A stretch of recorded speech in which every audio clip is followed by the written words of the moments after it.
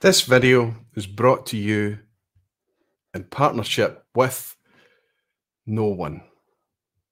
There are no affiliate links, there are no paid promotions, there are no partnerships. This, the vPub, is brought to you by the beautiful whisky folk, the Aquavitae barflies, the dedicated barflies and Aquavitae patrons. I'll see you in a second.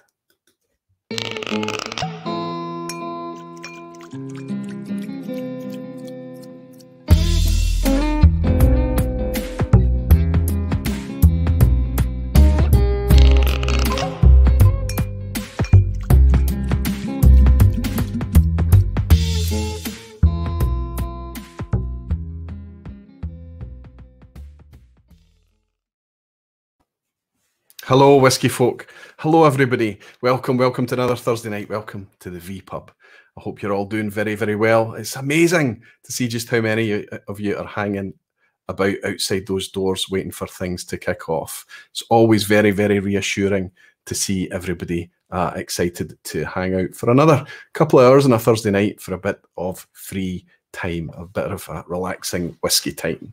So welcome, everybody. Yeah, on the intro there, I was just there's a lot of things going out on social media right now, and I think it's quite right. There's a lot of talk about whether things are paid for, whether things are traded, whether things are affiliate links, all of this kind of stuff. And we all have a responsibility, even apparently, if you're a hobbyist, if you're an enthusiast or anything, and you're sharing content, and you're in any way an influencer, then you have a responsibility to disclose things. And I think that that's only going to be more and more of a thing going forward. But I'm not going to talk about that topic tonight. I'm going to talk about it a little bit with patrons on Sunday night for the lock-in. And then next week, because I don't have a guest next week, it's just me flying solo, back to solo again. We'll have a chance to talk about that a little bit, about how I've set up the channel, and what my own take on that kind of activity is. But generally, everybody has a right to know when I talk about products, whether or not I've had it for free, never. Whether there is some kind of sponsorship or partnership, never. And all of these things. I'm not suggesting that there's anything wrong with any other model, but that's not how I fund the vPub. But we can talk about that at length next week. I have a guest in tonight. I'm excited in a few minutes' time to welcome somebody from, he's located in Edinburgh, not from there originally, but he's a professional whisky buyer these days. But what come across when I was speaking to Arthur was this passion, this really super lovely to listen to, geeky passion about whisky and whisky's history and everything that affects his daily life, his job, and everything that affects his passions in whisky as well. And quickly, the kind of quite small scale topics that we were talking about sharing on the vPub together exploded into this much, much bigger thing. And I kind of reached out to him and said, do you know what? Come on the vPub. Don't just talk about these little things. Talk about you. Talk about this. Everything that we're talking about. Let's explore all of these wee rabbit holes that we are falling down. So I'll get to welcome in Arthur in a wee while and have a nice time chatting to him. In the meantime, I'm going to drop into the lounge here and welcome some of you beautiful whisky folk and dedicated barflies. So lovely to see you. We've broken 250 already. Let's see who's in this evening. Glenn Dunklin, you star, is saying, good morning all. I will only see the first 30 minutes. We'll catch the replay. Glenn, I know you're down in Australia. Of course you are. He said, enjoy and lead on. Glenn, wonderful to welcome you in, my friend. I hope you have a great morning. Matthias Mulder is here. Good to see Matthias. Hellswood is here. Fantastic, Helen. Eric Cunliffe as well is also here in the background. And he's going to be dropping in to play a wee game of Is It a Speyside a bit later on in the stream as well. Daniel from Canada, Whiskey Throttle is here. You're the best guest, Aquavitae. Am I the guest? Maybe we should have you on, Daniel. It's been a long time since I've seen you. Maybe you'd like to step forward and play along a wee game of Is It a Speyside or something in the future, Daniel. It'd be nice to see your happy face again, my friend. I hope you're keeping well. Graham Fraser is here. Good to see you, Graham. Cresimir is here. Wonderful. The Sniper King is in attendance. Jimmy Legg from Canada as well. Jean Delacuisine. Great to see you, John. Greg's Whiskey Guide in France. France, Lee J. Brown, Luna Aaron, Callum Muir, Lindsay Holman, Marcus Kreitner. I did miss a super chat. I don't want to miss that. Cyclos Kerbango, I've mentioned your names a couple of times before. He said, any Japanese whiskey recommendations? Thanks, lad. Well, Japanese whiskey is quite topical right now because of the new tightening of the regulations that's come in as to what you can label as Japanese whiskey, etc. I think we'll touch on that in a little while. Japanese whiskey is difficult to recommend. I noticed that there's a blend that's still freely available at a good price that it would be tough for me to recommend it, but in the scale of Japanese whiskey, it is Japanese whiskey, and it's not too expensive. Suntory Toki. It's very spirit driven. It's quite young. It's very youthful, but still, it's nice to have a Japanese whiskey there. But you can still get your hands on things like Cheetah single grain, which is pretty decent. And if you're okay with non-age statements, you can still buy the occasional Yamazakis, Hakushus, things like that. But there's not a lot of choice, certainly not in the UK, for Japanese whiskey. So I can understand, my friend, why you're asking for recommendations. But cheers to you, and thanks for the virtual dram. Andrew Pears is here. Good to see you, Andrew. Aaron Edgerton, I think that's not a new name, is it? He's saying, hi, Roy, from Brisbane, Australia. I know it must be very early in the morning for you as well. Aaron, it's wonderful to welcome you in, my friend. Nick is here, Whiskey 101. Good to see you, Nick. Kilco, Pete Head, Mark Slinger, Molasses, good to see you, buddy. James McGoran, Stefan Novak over in Germany. Good to see you, Stefan. Ben Demon Hunter. So many of you in. Tombular Bells is saying, oh, just as it jumps, as it always does. Will I catch that comment, Tom? I'm so sorry. I think I've lost it now. There's so much chat coming in. Hopefully I'll catch you a bit later in the stream, my friend. Sorry. Stuart S is saying, Roy, great to have you on the Japanese whiskey quiz. On Sunday night, I made a blunder. I was scheduling a lock-in for last Sunday night with patrons. And then I worked out that fortunately, it was me that worked out. I was lucky that I reminded myself that it was Valentine's night. So I had to push it out by a week. And Stuart stepped up and held for the Barflies a Japanese whiskey quiz. And I was able to drop in and have a dram with them and take part in some of the questions. If you're interested in joining the Barflies Facebook page, it's very active on Facebook, wonderful community. The nice kind of vibe and sense of inclusivity that exists in the channel here is very much alive in the Facebook page as well. You'll find it on Facebook under Aquavite Barflies. Somebody else bought me a dram as well. Querty Aardvark, I think that's Daniel, isn't it? He's saying, have a dram for me, and thanks for inspiring me to gather the courage to start a whiskey club with co-workers. That is amazing. So you've started your own whiskey club with co-workers. It might end up being something a wee bit bigger. You could have like a regional whiskey club out wherever you are. Thank you very much for your dram, my friend, and best of luck with the whiskey evangelizing over there. Cheers, Daniel. When I say Daniel, I'm suddenly doubting myself. Maybe it's not. I think it is.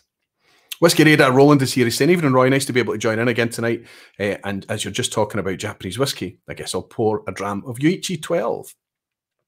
Yuichi is still available here and there. Another good one. Daniel Gray is saying, enjoy that, Roland, and it's good to see you. And Daniel Gray is saying, Nika from the Barrel is a great Japanese dram, although interestingly, apparently won't be eligible for this new branding, although they won't say what disqualified it. I think it's not difficult to kind of extrapolate the fact that there's at least some imported whiskey going to be in Nika from the Barrel. It is a blended whiskey, though, so we don't necessarily know that it's all Scotch or all Canadian or all whatever. It's likely to be a blend. Tombular Bells, there you are, Tom. A lot of Ben Nevis single malt in the future. Well, I don't think it's going to change that. I think there's still going to be a lot of Scotch bulk imported into Japan. It's not going to change that. What will change is just how they can label it. Will that affect sales? Not sure. It's something that they have to do, though. Skogsmard is saying, is the Japanese whiskey drought a temporary problem, or will it still persist in 10 to 15 years? It will not persist. It'll be in a different form, I guess, in 10 to 15 years. I don't have a crystal ball, of course, but I can tell you that it is very much a drought because Japanese whiskey went hugely out of fashion. And the distillery closures in Japan, the scale and the number of distilleries that they had was much lower than there's ever been in Scotland. And Japanese whiskey went hugely out of fashion, and it wasn't until the kind of the premium market across the globe kicked off again and started to celebrate Japanese whiskey. And domestically in Japan, the success of the highball, for example, kind of drove whiskey back into popular culture again. And by that time, they didn't have any stock. They didn't have any mature stock, and they sold it out quite quickly.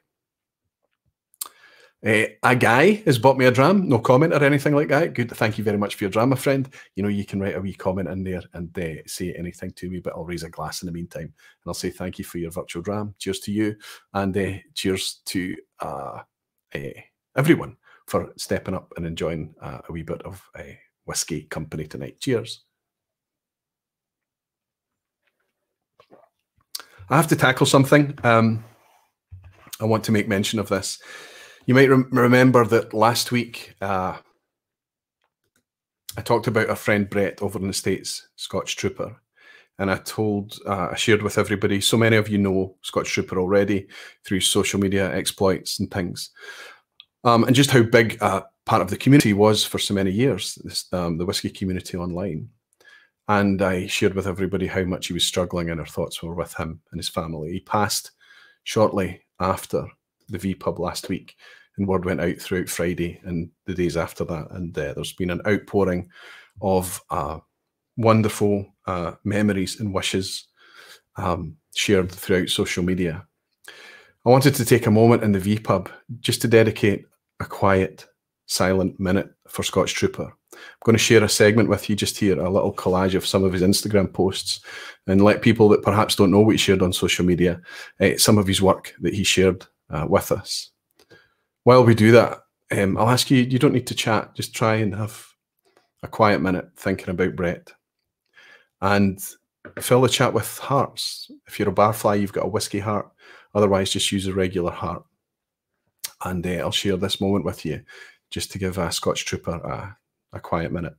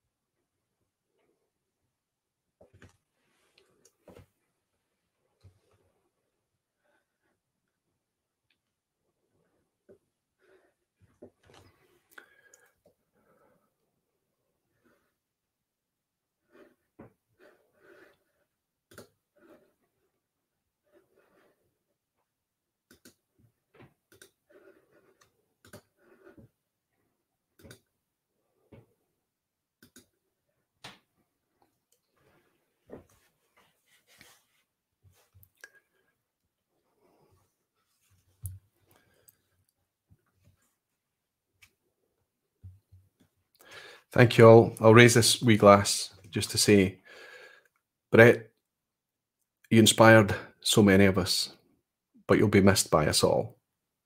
Scotch Trooper.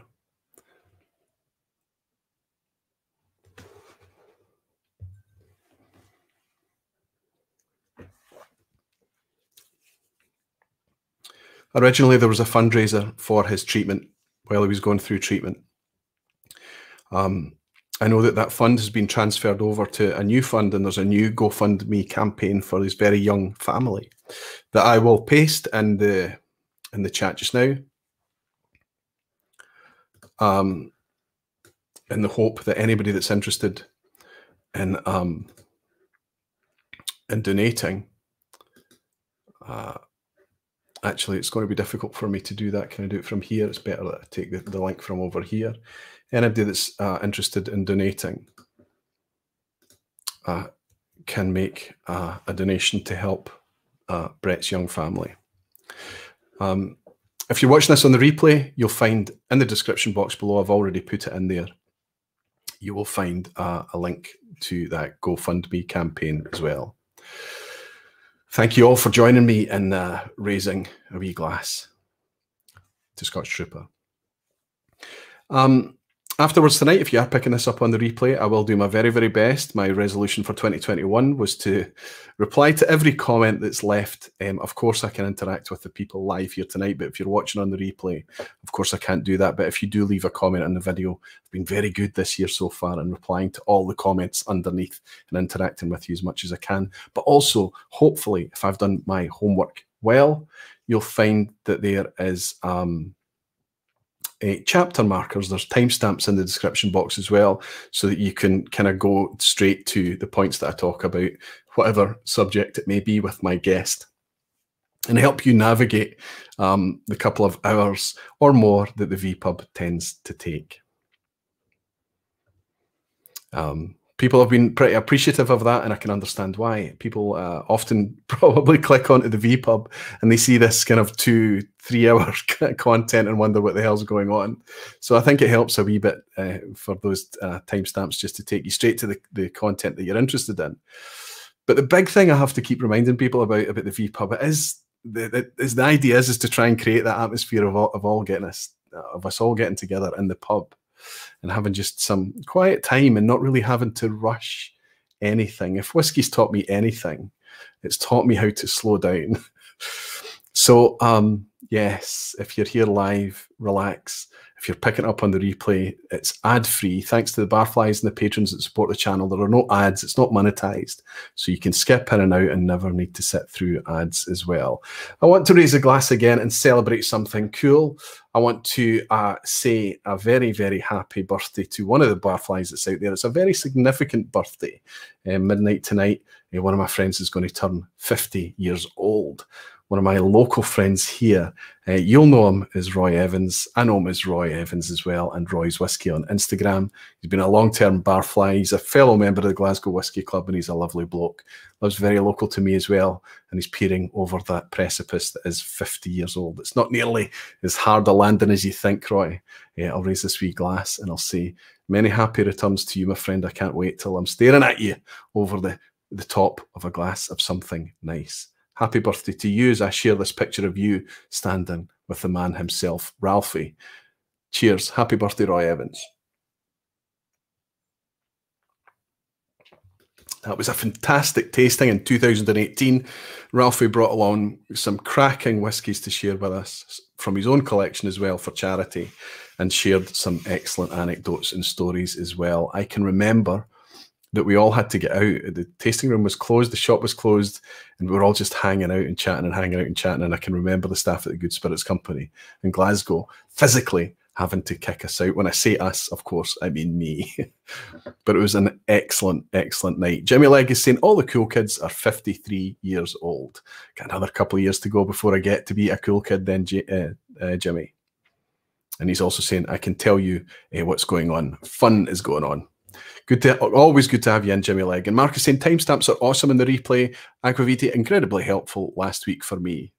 I appreciate it, Mark, and I know that I'm getting a lot of good feedback, and I can see that people are using them as well. Gerben is saying, thank you for your comments. Gerben, thank you for your support. Whisky Central is saying, I'm doing a live stream fundraiser for Scotch Trooper on February 27th at 5 p.m. USA. ES time. I will be giving away a couple of bottles to raise money. If you think I can help you with that fundraiser, Shayla, please reach out to me and I would be happy to help. Maybe I can donate a set of challenge coins or something like that. The original batch 1 and 2, as well as the most recent release. You can't get a hold of those, and it might help you raise a bit of funds. Actually, is in saying 53 here too.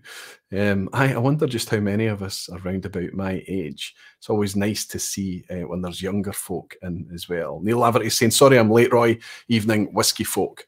Nice to have you in, Neil. And as I said regularly, there's never, ever anything like coming late to the vPub.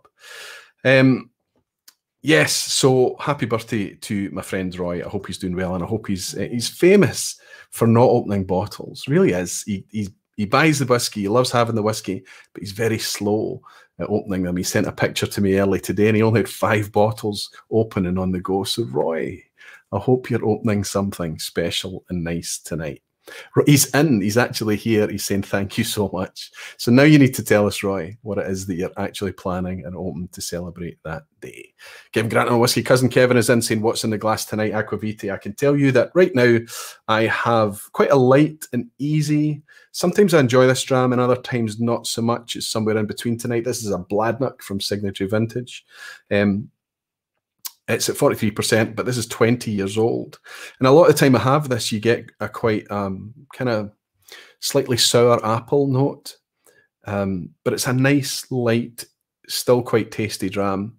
And a perfect wee dram to enjoy tonight and just ease me into another couple of independents I've got. I mentioned the Good Spirits Company. I'm going to be pouring one of theirs. This is an Achroisk, or an Athrusk. This is a 9-year-old Athrusk, 55.6% cast strength. I've had this quite a wee while and I do enjoy it. When I was moving about a section of the cabinet, I discovered this and I thought, wow, I thought I'd finished that. I was very happy to see it. And then a bit later on tonight, I'm going to have something a bit nicer. When Arthur's in, I'm going to have, we haven't actually talked about what kind of whiskies we're going to enjoy tonight, but that's a 25-year-old Imperial from the Single Malts of Scotland range. So let's just get straight into it. Let's get my guest in tonight. Murchlinger is saying, Roy, I wish I was only 50. Do you know that? I keep getting reminded by people when I complain about my age, there's always kind of somebody a wee bit older that'll look at me and say, shut up and just enjoy the fact that you're the youngest that you're ever going to be. Falsgraph is saying, I turned the 50 corner in 2022. You're close to there. Whiskey Games Matt Bishop is saying, Roy, 51 is the new 41. I actually think that's not just tongue-in-cheek joking. I seriously think that it is true. I think we're allowed to stay younger for longer these days. And long may that continue, Matt, don't you think? And Akshay is saying, I'm younger folk. Well, here's to that, Akshay. You're lucky, man. Good for you. And Mark Carell is saying, Roy, have you cracked that Coquerin 8 yet? I'm waiting on a taster with bated breath. Yeah, we talked about, not chasing whiskey. And right after the vPub, I went out the very next day and I chased the whiskey. I had to wait till the afternoon because I had the kids here, obviously, homeschooling and everything. But in the afternoon, I went out and I checked Good Spirits Company in the West End that were out. I checked another West End store, Valhalla's Goat. And then eventually I came into Good Spirits Company in City Centre and they still had a bottle, so I managed to get one there. Anybody that's opening that Coquerin 8 and thinking that it's somehow going to be the same as the 2019 release is going to be potentially disappointed. It's a vastly different thing. The only thing that is the same is the fact that it's 8-year-old cask strength Coquerin. The cask is completely different. The flavour profile is completely different. What you're going to discover in the latest Coquerin 8 is probably the closest I've tasted to that kind of traditional funky Springbank thing. So the sherry cask in it and the Springbank, the Campbelltown funk thing is there, which makes it play a little bit like a Springbank. So it's going to be the most Campbelltowny Coquerin release that we've had. There's a bit of dirtiness in it, a bit of savoury in there. There's something to get a bite into, and it might not play well for a lot of people. There's some people out there talking about a slight sulphury notes on it and things. I'm not overly sensitive to sulphur. I don't get much of it out of that Coquerin 8. Probably for me, it's coming across a wee bit more savoury, so I can see why some people get it. But I would say it's still excellent whiskey. It's £50. If you were able to get a bottle, you're going to be very, very grateful that you've got it. But it is not the same prospect as the 2019 release. So if you're looking for more of that, you have to go to some friends that still have a bottle. You have to go trading or secondary or something. Jesse Voicing is in. Good to see you, Jesse. How often do you find a dram you like in its own pails when paired in a flight? Happened to me this week with Glen Scotia 15. Happens to me all the time. The whiskey changes dramatically when you're sipping it in contrast with something else. It's not always an improvement. Sometimes it gets a wee bit worse. Sometimes it gets a bit overpowered, a bit overshadowed by other things. But sometimes it's not even that. It's just the fact that something you're sipping it in contrast with can highlight new notes, strange notes, different things that you'd never picked up before. It's still a fun thing to do, but it can happen that something you were enjoying in isolation is suddenly overshadowed in a lineup. but always give it a second chance, Jesse. Always give it another go.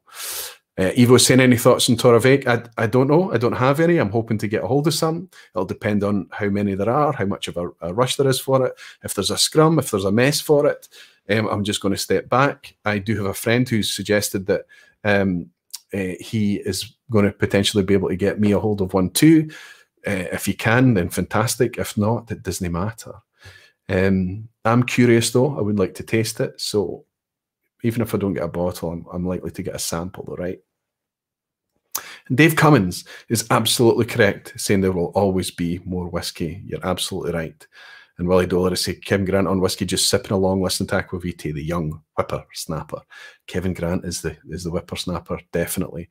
Despite his new career, he's still putting whiskey content out there on YouTube as well. So Kevin Grant on whiskey, if you click on his name, he's just commented recently, you'll be able to click through and see the channel that's been shared, sorry, the content that's been shared by cousin Kevin on YouTube as well, whiskey content. And Evo is saying, Aquavitae, if I manage to grab one, I'll send you a sample. Evo, thank you so much for your generosity. So my guest tonight is Arthur Motley. I'll tell you a wee story about Arthur. I was 2018, I think it was 2018, I was at a masterclass in the Old and Rare, and it was a wonderful tasting. I mean, really a wonderful tasting. It was an SMWS themed thing. And the opening dram, the opening salvo for this masterclass, I kid you not, it was 1.1. The first ever release from SMWS. So 1 is Glenfarclas, the distillery, and .1 is the first ever cask that they'd released from that distillery. Quite amazing to be able to taste that. An amazing experience. Sukhinder Singh was there, Charlie McLean was there, lots of people, and Arthur was there. And the reason I remember he was there is that we were talking about Kalila at one point, and Arthur said something that really resonated with me, and it's something you've heard me repeat since on this channel, and that is, thank God for Kalila. That was his words. And it resonated with me because at the time I was struck by how consistent Kalila was, how it was available to us everywhere, how there wasn't any kind of singing or dancing or parade about it. It was just like that reliable, solid friend that was always just there. And how amazing it must be that that distillery is there on that little island to do so much heavy lifting, to free up so much capacity in other island distilleries, to let them have a bit more flexibility in things. But despite it being that big factory on Islay, we've talked about it often on the channel, that it's that kind of solid, consistent product that comes from it. I mean, if I don't recall ever having a Kalila that I didn't really enjoy. It's just, it's almost like, you know, it's so consistent and so reliable that you can just almost buy it blind from independents, official bottles, wherever it is. You're never going to be really disappointed. And Arthur said, thank God for Kalila, and it stuck with me since. When I reached out to Arthur to speak to him about the vPub and what we do here, it was because he was starting this new project and I was really interested in it. I was really curious and I was struck by it. And then we started to talk about other things. We started to talk about how he got into whiskey, and we ended up all over the whiskey landscape talking about all these things. And I said, okay, I tell you, Arthur, come on the vPub, hang out with me, and the story will be, let's just talk about Arthur Motley. Let's talk about what we're talking about now, and I guarantee you that people will enjoy listening in. Eventually I convinced him to come on and talk about these things, and I convinced him to come on under the title of The Whiskey Buyer. And I'd like to reach out to my friend, if he's in good shape to come on, Arthur Motley, and welcome Arthur behind the bar at the vPub. Good evening, my friend. It's really great to welcome you in. Cheers. Cheers. Thanks so much for having me. And how are you? Well?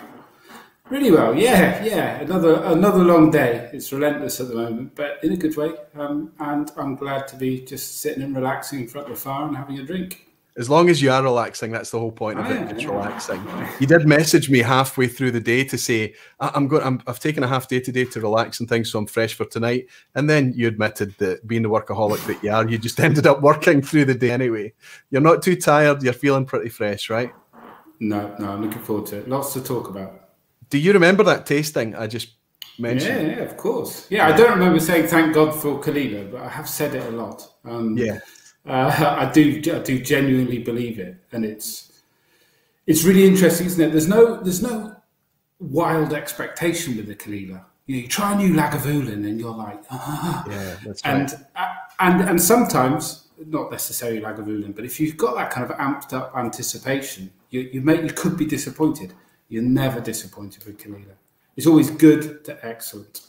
Absolutely, and it gets to the point where you know what you're getting into when you approach a Kalila. You know you're just going to have this really solid, good experience. Everybody always tries Kalila and they go, it's always good, isn't it? It's always good. It's always pretty well priced as well. Most of the time, they've always got a decent price associated with them. And it doesn't matter if you're buying it as a branded Kalila product, if you're buying it from an India's Kalila, or if you're buying it from another producer under a kind of branded theme, like maybe it's going to be a Port Ascig or a Finlagin or a whatever it's going to be. It just, whatever way you consume it, it seems to be reliable, like that kind of solid, reliable friend, right? So I remember you saying that and it kind of resonated with me. And I'm glad I remembered it, and I'm glad you remember being there as well. But do you remember tasting that 1.1 Glenfarclas too? Yeah, I'd always wanted to try it. And I bought a bottle along, something that I bottled there, a Japanese whiskey, I think it was, Yorichi from the first batch. It was an amazing tasting.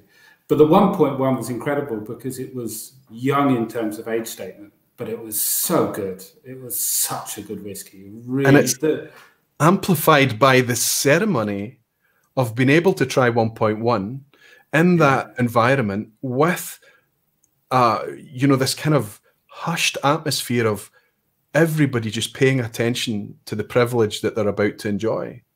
I mean, it's very small pours. It had to be spread out a long way, of course. Sure.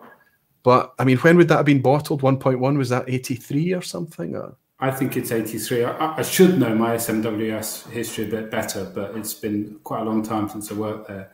And some of it started to fade. I used to know it off power, but I think 83. If you'd asked me to guess, I would have said 83. 83. Well, that's a good segue in when you talk about SMWS and you should know your history. Let's ask a wee bit about Arthur Motley. You didn't have any designs on getting into whiskey, and yet here you are 2 decades in. Professional whiskey buyer now, director at Royal Mill Whiskies, and obviously Drinkmongers under that umbrella as well. But let's go back to 20 years ago. Where was Arthur Motley, and how did you end up getting into whiskey? How did you end up here hanging out with me tonight, Arthur? Well, I was kind of limping over the finish line of doing a degree in Edinburgh, actually in archaeology, but I'd already decided that I was going to go off and do something else. Much as it was interesting, the career in archaeology. Archaeology, that's interesting. Okay.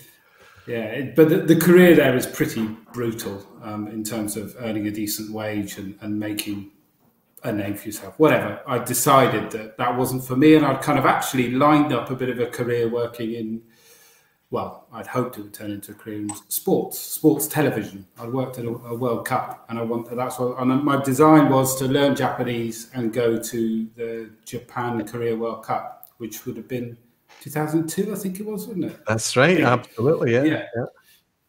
Anyway, the week I graduated, someone in the office left, and that person did absolutely everything. Sorry, I should have said, my last year at university, I took a bar job at SMWS.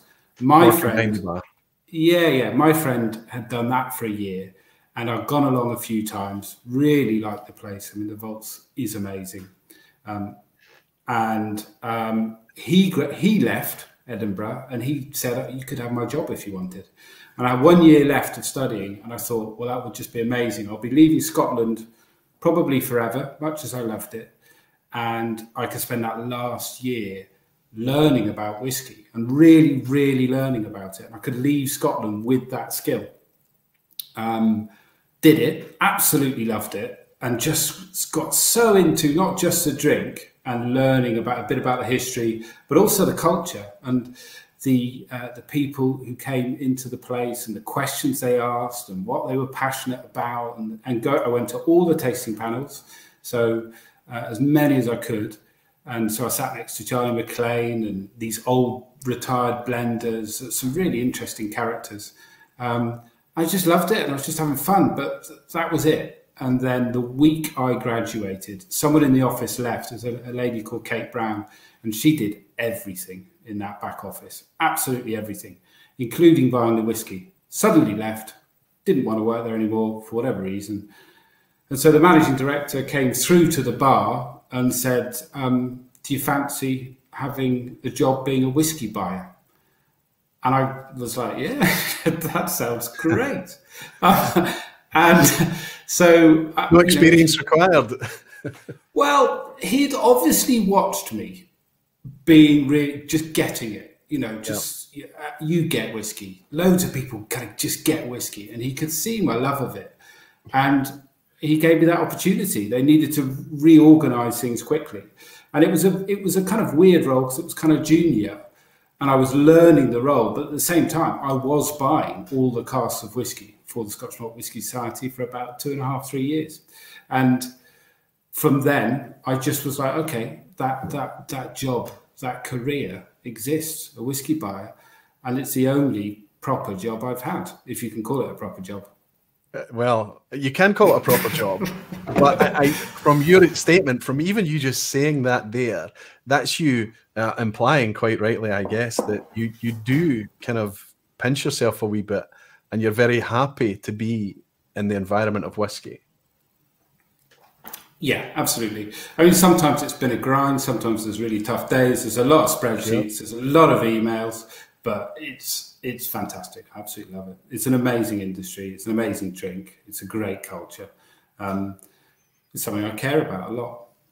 So going from bulk buying casks, then you then move across to Royal Mail whiskies. So you come into the retail sphere, and as you've put it, that interface between the producer and the consumer, the end consumer of the product. There's maybe a contrast there, but in both roles, whiskey buying was what it was about. So there's going to be a difference between buying for an independent for SMWS and buying for a retail chain, right? Oh, hugely different. So I guess we could come on to retail a bit later, but that was the first thing I kind of had to learn, how you buy bulk whiskey, casks of whiskey, which is, it still is a weird system.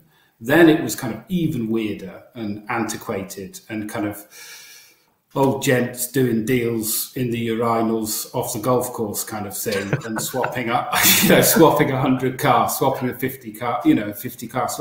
And there were loads of old guys who really looked after me and were excited actually because someone young was coming into whiskey.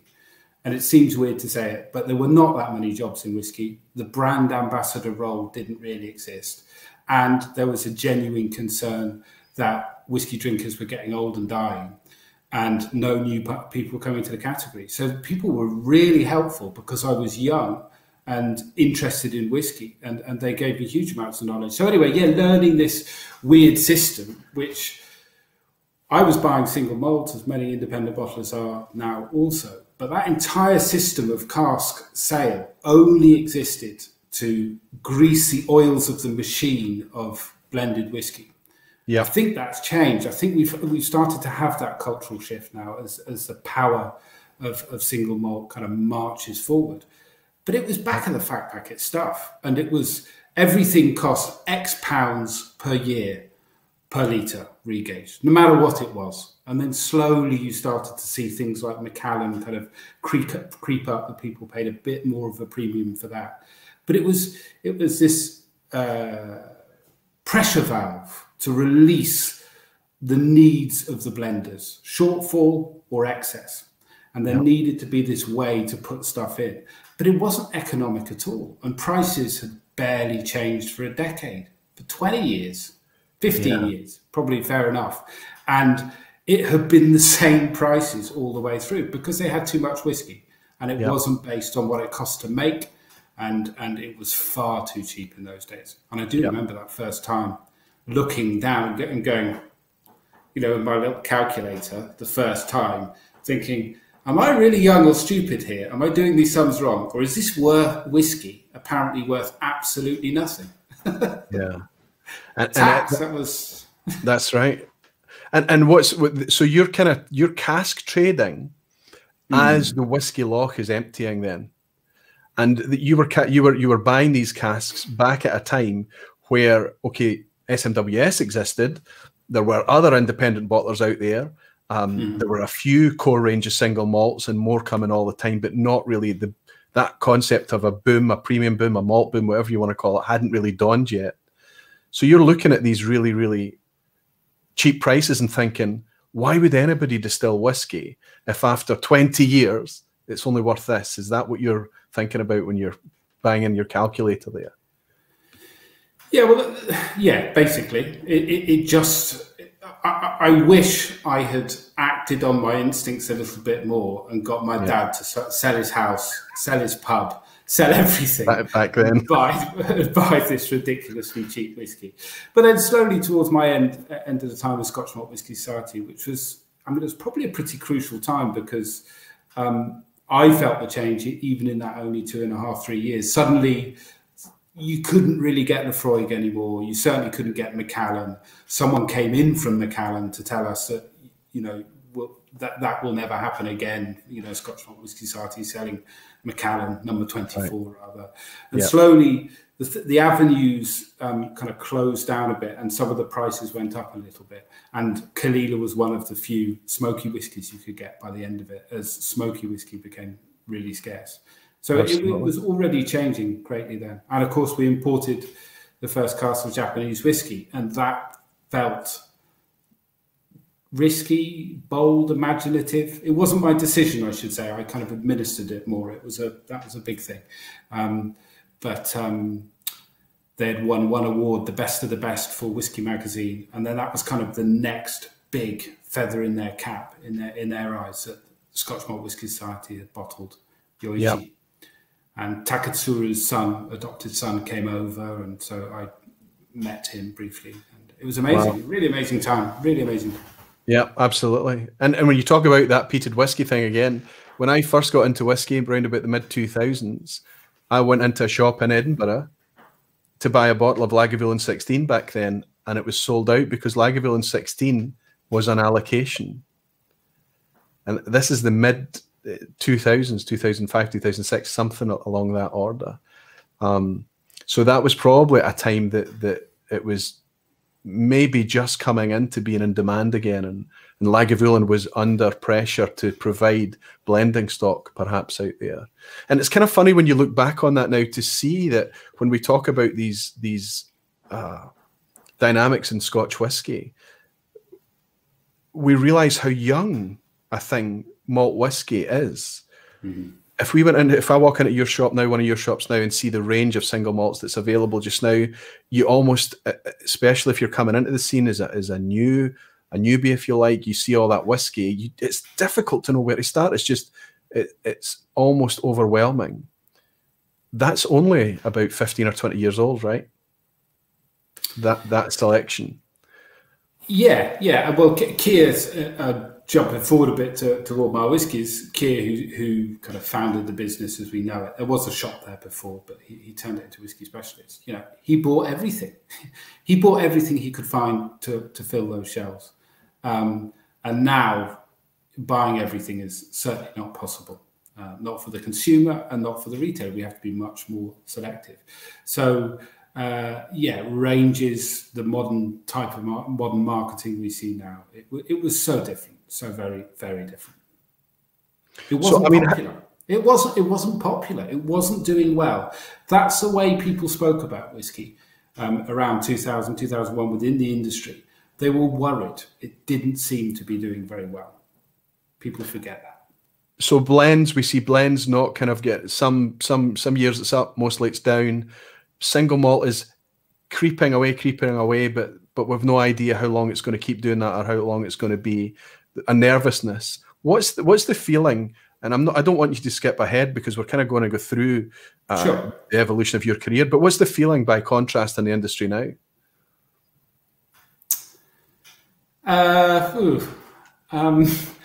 I mean, pretty good. And it's funny, this news that just came out recently was that Diageo's results are 8% down or something like that. And there's lots of people kind of jumping on that kind of stuff. Like, see the whiskey lock, see they've made the mistakes. But I mean, we have had all the bars and restaurants shut for most of the year. And that was a major, major part of their business. Yep. They gave a huge amount of focus.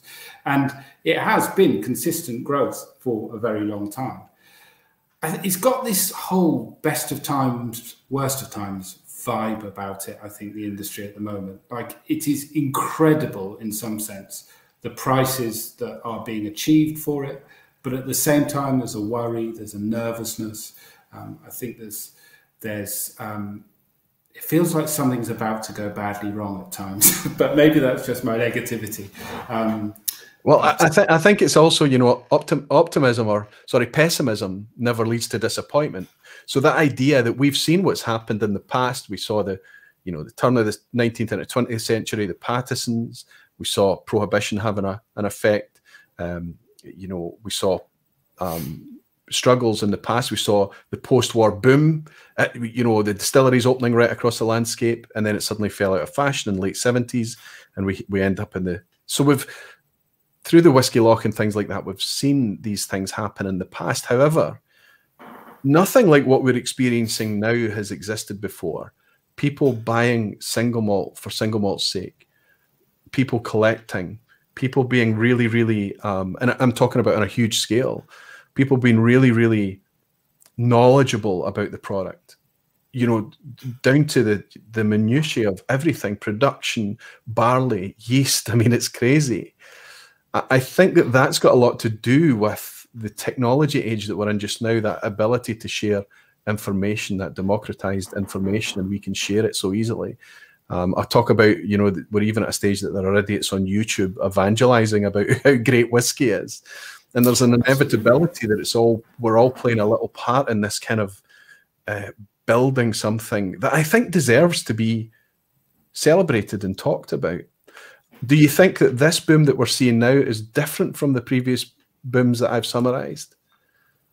Well, partisans and that, you mean? Partisans, the post-war boom and crash that came.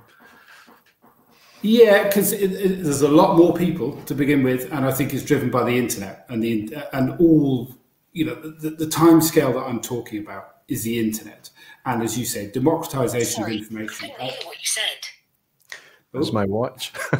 Responding to you. I'll speak up, watch. Sorry, I'm just going to throw it across the room. I think I don't know. She doesn't listen to me, but she listens to you, an English accent. Maybe that's what it is.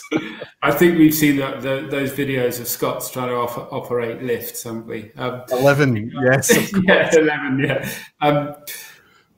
The period that we're talking about matches the internet and this democratization of information, and the industry can run around slapping itself on the back if it wants, but I think it's been a people's, you know, the role that people themselves, the whiskey culture themselves have played by the way they have spoken to each other, networked with each other, decided what is good, I think in the lead up to this, you were talking about this outsider feeling and feeling like an outsider, which to some degree as a young lad meeting all these guys very older than me and buying all this whiskey, I did feel like an outsider and I did have to blag it for some period of time. Yep. But I think it's understated how much the non-industry has contributed to the whiskey industry. And you look where we are now, and a lot of the huge discoveries about whiskey and its nature have come from the public and not from the industry or from industry sanctioned writers, even though there are many great ones. But you know, you look at who is the most influential person in whiskey today. Maybe Dave Broom, probably Serge Valentine. Yeah, non-professional, an outsider. And I think there's been so many, and it's grown on so many, you know, on such a small base. Malt's L list, you probably won't remember that one. That was an email chain that you signed up for. This is the Scotch Malt Whisky Society, and if you got added to the list, if you sent an email, it got sent to everyone.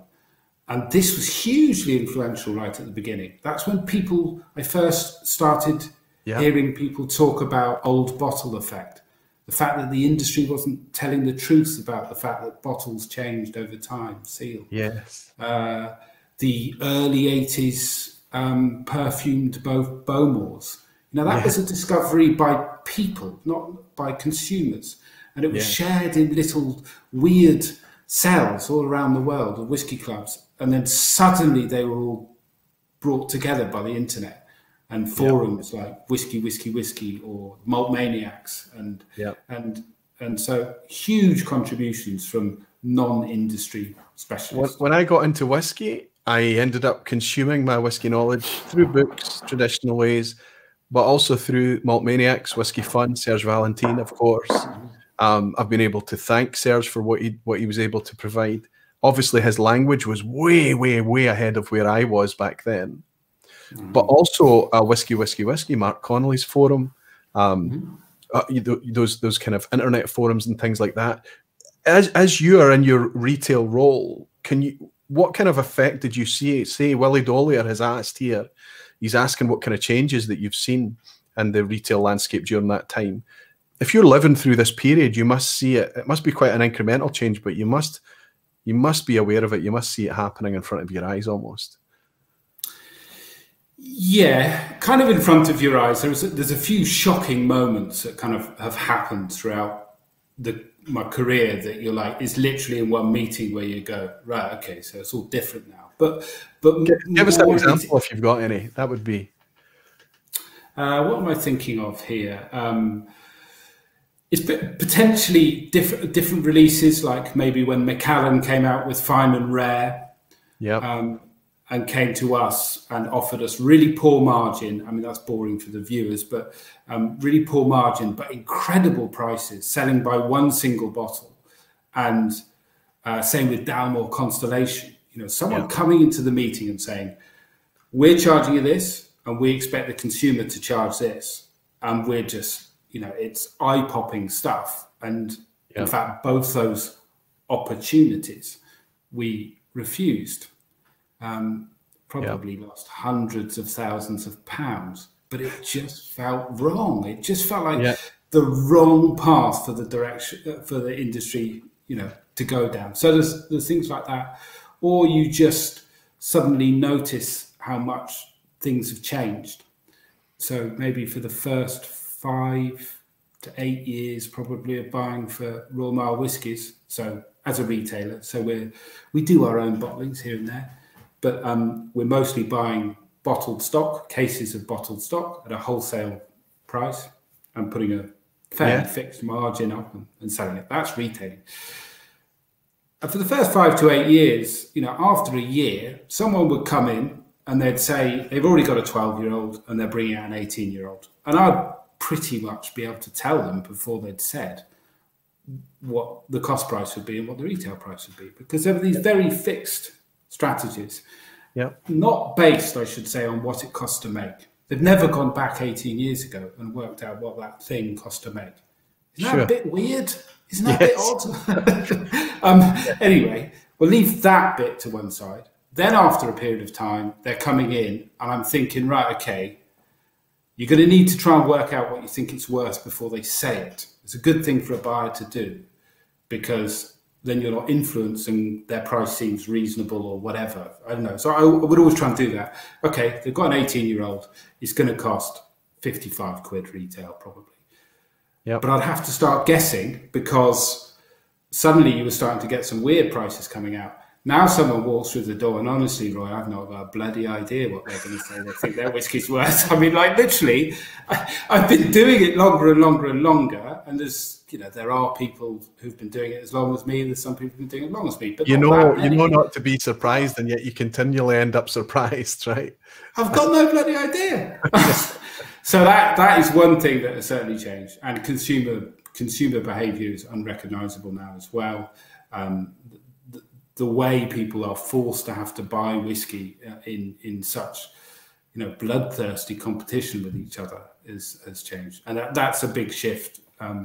Probably you could put that down to probably around 2009, 2010. So there was a bit of whiskey resold on eBay, then they stopped doing that, and then you got professionalized whiskey auctions, and then professionalized buyers selling directly into auctions, or even the auction houses themselves buying and sell on their own auctions. And then suddenly the competition is vastly different. I'm going to ask you more about that in a little moment, because it's very interesting and it's very on topic with a general themes that's kind of ongoing in the vPub week by week generally. Whiskey Central Shayla is having a laugh at me, and my watch speaking back to me. Blair Stevenson is saying, "It can't hang out tonight. We're watching the replay, just dropping in to say hi to you all. Blair, it's always a pleasure to have you in live or on the replay, my friend. I hope you're doing well." Dirty Dog is saying, "Roy, your watch is set for 1984. I think you're probably right. I think you're probably right. That's what's going on. It's just, I don't know why it's happening. It doesn't seem to make much sense. I need to find a way to just, I can't even say her name, switch her off completely. Actually, I can say her name because she doesn't respond to me. Kevin Grant is saying, does Arthur see a change in buyer's market for cask strength whiskey compared to whiskey at 40 to 46 ABV? I think we can touch on that when we talk about the behaviour of the consumer now, because they're more knowledgeable, because they're much more likely to be enthusiasts and things. Are they kind of going up in ABV and things like that? I think there's an obvious answer to that, yes. Yeah, and that's a consumer-driven change. To use it slightly, the whiskey fans have demanded that, and slowly, in many cases, it started to happen. And in turn, that has been driven by the independent bottlers. A single cask is great, all well and good, but I like 46% and above. That's and that's a change driven by the independent bottlers, people like the Scotch Malt Whisky Society, and then the industry. Some of them finally taking the switch, some of them not. And then people in the industry that were willing to step up and say, there is an appreciable difference if we don't filter it, if we put it out there fuller flavoured at a slightly higher ABV. These more natural presentations, the people that stepped up and were declared. I'm thinking about Billy Walker. Billy Walker was on the vPub last year. I'm thinking about a gentleman that's joining me in coming weeks, Ian McMillan. These people that were keen to push that as being even a possibility for single malt, because I think single malt, if you look at the Glenfiddichs of the 60s, the Glenlivets of the late 60s into the 70s, and everything else that followed on the back of that, Glenmorangies and Macallans eventually, they were all presented the exact same way that blends had been presented for 100 years. 40% ABV, 43 export strength, coloured for consistency. They were just picking up exactly where the blended market had left off, without any concept of the fact this is a single malt. And by nature, it's going to vary. And batch variation should maybe even be explored and be embraced like it is in wine or any other organic product. But whiskey's got another hurdle to pass, hasn't it, where it gets placed inside an organic vessel to mature. So I think you're right, the point that you make about that information share about the internet, allowing that message to spread, came along at the right time, where there were people with the appetite and a position to be able to satisfy that consumer demand. Independent bottlers, extended, more naturally presented whiskey ranges from traditional producers. That's interesting. Kevin Bryant is saying, I like a bourbon and rye, but I feel there is a bourbon bubble that will burst. Maybe not whiskey, though. I think that there's so many markets around the world, Kevin, that are playing catch up. You look at the communities that are growing, the more and more people that discover whiskey. Whiskey has a way of getting its claws into people, and it's not in a hurry to let people go. And I think if the community continues to grow, there's no reason why that bubble should burst for the type of bourbons and ryes that you're talking about. Qwerty Aardvark is saying, go ahead. Well, I didn't hear the gent's name. What did you say his name was? Kevin Bryant. Kevin. Yeah, I would just say that bourbon has a fantastic advantage. It is ready at 3, 4, 5 years old. It's very ready to drink at that age. Yeah. And so they have the opportunity to price it affordably. Like if you're talking about this 70, 80, well, over here, 70, 80 pound, 100 pound bourbon bubble, then yeah, there may not be legs in that, but they've got an amazing opportunity in bourbon. 3, 4, 5 year old, delicious, really good whiskey that should taste like that and does taste like that. So they should be able to keep things ticking along quite nicely and provide a really good, affordable whiskey. A broad brush statement would be to say that, very mature bourbon is entry-level Scotch, 10 or 12 years or something, right? Well, it's too old, for my opinion. And people are overpaying because very few are still good at 10 or 12 years old. That's too much. I I remember Van Winkle coming to Whisky Fringe, and who was it? Julian Van Winkle and his wife Flossie, I think it was, Van Winkle, used to come to Whisky Fringe every year, and they used to love coming to Scotland, and they paid for a table, and they would come every year, work incredibly hard. They would sign these beautiful books, and at the end of it, and we'd have 10, 12, 15, 20, and 23 Van Winkle on the table, and we'd be selling it. And at the end, they'd ask how many of it sold, and we were like, yeah, it's really embarrassing because it wouldn't sell. They couldn't sell it. They could not sell it. And they tried so hard. They were so charming, but people were not interested. It's incredible. Incredible. And the Scotch whisky industry needs bourbon to keep going.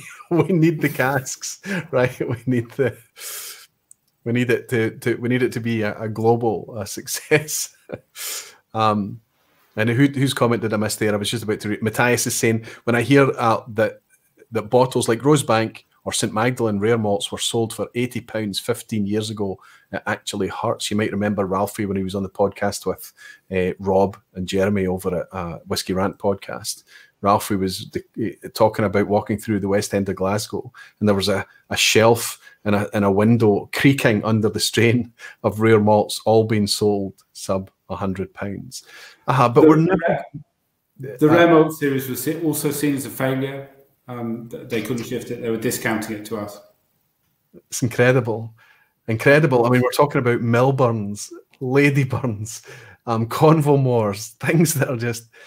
but we don't have time machines. And the focus on the channel, it's nice to kind of acknowledge history and to take information and understanding from that. But I think we need to focus on now, because that's actually teaching us what was being walked past, what was failing, what wasn't succeeding, because there was a lack of understanding, a lack of appreciation.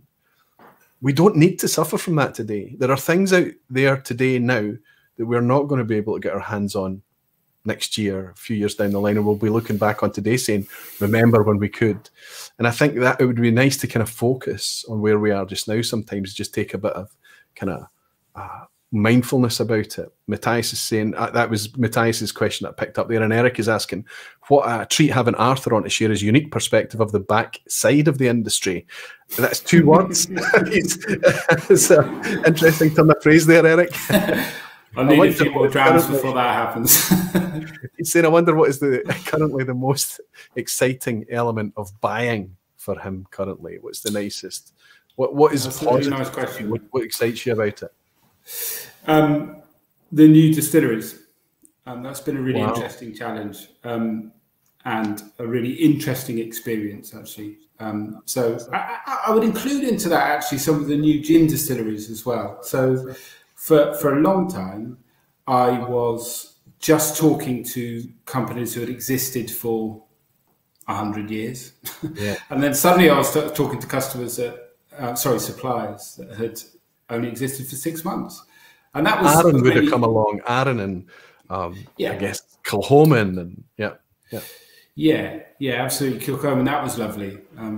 Working with Anthony and the guys there, but particularly now at the moment, there's a lot of new single malts hitting the market, and I'm really happy that they're coming to us and talking to us and having an open conversation and sharing our views about how to help with them launch. And initially, there was some concern, would it work? How do you sell a 3-year-old whiskey or a 4-year-old whiskey or whatever? It's not been a problem because of the secondary market interest, I think. It's just doing it in the right way and thinking long term. But that's been just fascinating and a new challenge to learn about these new distilleries and work with them and launching them in the best way. And there's been just some tremendous new things come along. Dartmouth, obviously, Ardnamurchan, Merkin, Nain Distillery, Kingsbarns. Some I haven't done it right in my opinion, but there's been some absolute beauties there and so great. So just so happy to see them on our shelves. They made it. They made it to single malt. And even the ones that you perceive that haven't done it quite right were in such a vibrant buyers or buyer-driven or just an exciting market right now that if they still have the ability to redress what they're doing and to bring it in a more interesting presentation and bring it in a way that's kind of going to be a little bit more exciting, I think. I know that there's lots of factors involved. There's lots of drivers, most of them financial, of course. But you're right, it's fun how some releases just gets everyone excited. I'm thinking of the pent-up demand there was for Daftmill after years of Francis saying it's not ready yet. I'm thinking about very recently about Ardnamurchan waiting until they were 5 years old and bringing out their first release, and everybody, again, getting quite excited about that. And there's going to be more of that going forward. In fact, tomorrow we've got the Torevik release, right? I'm sure that's going to be, yeah. Well, that was one of the reasons for the long day today, just getting ready for that in a sense. But yeah, that goes live hopefully with everyone tomorrow, including us. So interestingly, just for everyone on Torevik, have you any idea what the outturn is, what the release is? It's got to be thousands. Oh yeah. It's I do know this. Have they not released this? Probably. I'm just asking you. I haven't looked into it. I have. I'm on my laptop. I have the information somewhere there. Once something else happens, like the quiz, I'll find out. I'll come to the chat because I know what will happen. We had a fear of missing out stream last week. You know, the theme was there's always more whiskey. And I know that the Torevik is continually being asked about, is it going to be available? Am I going to get it? I think at £50, they've waited a little while. There should be plenty out there for us all to get some. But I always to reassure that and to try and just dampen down the fear of missing out thing, it will. The release numbers are from memory, and I spoke about this with them quite some time ago, but it's more than Ardnamurchan. Ardnamurchan was 16,000, 17,000, right? I thought I had 18 in my head, but anyway, I think we're low 20s maybe. And they have mapped out a plan that there'll be another large release later this year, maybe even a third one. And so they've mapped out the next few years. So there's plenty coming. So do not panic. Don't pay daft prices at secondary. It's only a 3.5 or 4 year old whiskey, and it's going to be that bit better as we go along. So don't panic. Good advice, and I agree fully. Eric Waite is saying it is not that the whiskey bubble will burst, but the world economy as a whole will burst, so people won't be able to afford it. That could be an issue as well. Of course, we're not always going to have money all the time. There's no guarantee of that. Absolutely, Eric. And Jimmy's saying, but there is no question that 75% bourbon tastes so similar. So Jimmy's in Canada. He's in the East Coast of Canada. Probably gets access to a bit more bourbons that we do, mostly because it's column still whiskey. Pot still bourbon is where I want to be. And that's certainly a thing, and it's a thing that's growing in the States. But again, it's limited by availability, and people are chasing that as well, Jimmy. And I think you're right that generally bourbon has a narrower bandwidth. But when I speak to bourbon people, I'm jealous of their palate, because they can tell the difference. They can pick out their peanut from their caramel, from their toffee and their honeycomb. Whereas we just kind of taste these vaguely, I'm speaking about myself here, vaguely bourbon and American oak flavors, right? So, but I think the bandwidth of flavors does tend to be a bit more focused in bourbon, absolutely. Marcus Kreitner is suggesting 32,000 bottles, with 3,000 of those in the UK. Okay, good. Helen is saying heard 3K for us. And Malt Review is in, Jason is in saying 32,000. Nigel Slynn is also confirming that. So there you go, 32,000. So there you go. Just to put a perspective on that, that is double the release from Ardnamurchan. Now, I don't know about the distribution. That suggests that there's going to be plenty going out to mainland Europe and further afield.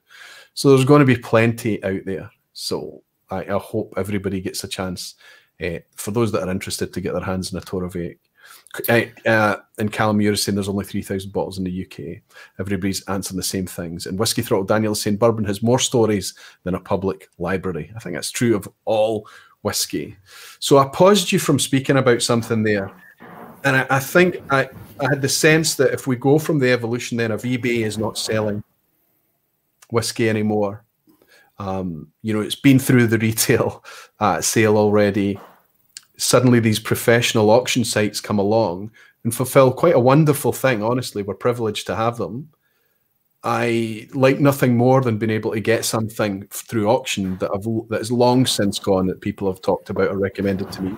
Maybe the ability to reach back time machine style into history and pick up a 1960s blend at reasonable money, honestly, and to be able to sip history, okay, and maybe explore different things like Old Bottle Effect and things at the same time.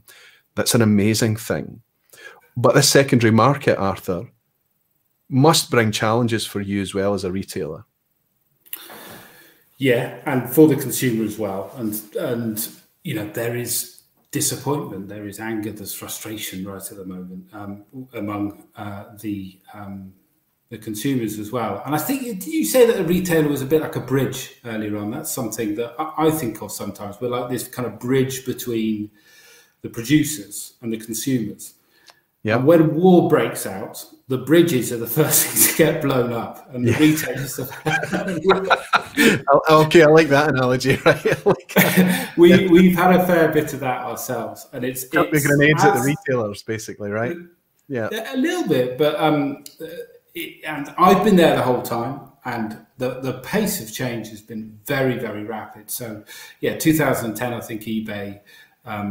Well, 2010, I think Scotch Whisky Auctions, and then Whisky Auctioneer a bit after. There's quite a few other auction houses. There's more turning up all the time. Yep. Oh, the scale of this business, and I totally agree with you that they do provide a valuable way of reselling whiskey, and you can access things that you wouldn't be able to get otherwise, and it's fantastic. But I kind of think we've got to get to the point where we all need to look at ourselves and say, they are also doing harm, and that harm is kind of recently it's been growing. It's been intensified by lockdown, I think, and probably if you think of certain markets by lockdown having been closed off, like the ticket reselling sites, that's going to make a difference if you're a professional reseller in that market. You've got to look for another market to replace it. And then we've had these constant articles that talk about 40% annual returns on rare whiskey for a very thin slice of certain bottles if you buy perfectly, which no one does. So it's really accelerated, and we've certainly found recently the number of professional organised buyers who clearly have no intention of doing anything other than reselling the whiskey pretty quickly has rapidly increased. So if you formed your opinion 2 years ago, you should probably start rethinking that, or at least reassessing it. You don't have to change your mind, but we're at the sharp end of it. We see people's buying records, and this is super interesting to me, because this environment is all about as being as inclusive as possible, to not point the finger and blame and things, and to accept that what we're talking about here is enthusiasts and passionate people that are paying a lot more for whiskey today than we were a year ago, certainly 5 years ago. We're all part of the problem. We all play our part in this dynamic, this thing that's happening. So to say, yeah, it's down to the producers, it's down to the retailers, it's down to the cask traders, to say it's down to the collectors, the drinkers, the completists, or even the flippers, the scalpers, everything, that we're all playing a part in creating that gap for people to come in cynically and to earn a living off doing nothing more than buying something that they know they can immediately sell for a decent profit. And I used to back off, and I used to say, you know, we're all part of the problem. But then you mentioned ticket touts. It's a perfect example to talk about this issue that we see of professional buying, where you see a venue that was once 1,000 people, the ticket tout would come in by 500 tickets. People would organically buy the other 500, and it would immediately be sold out.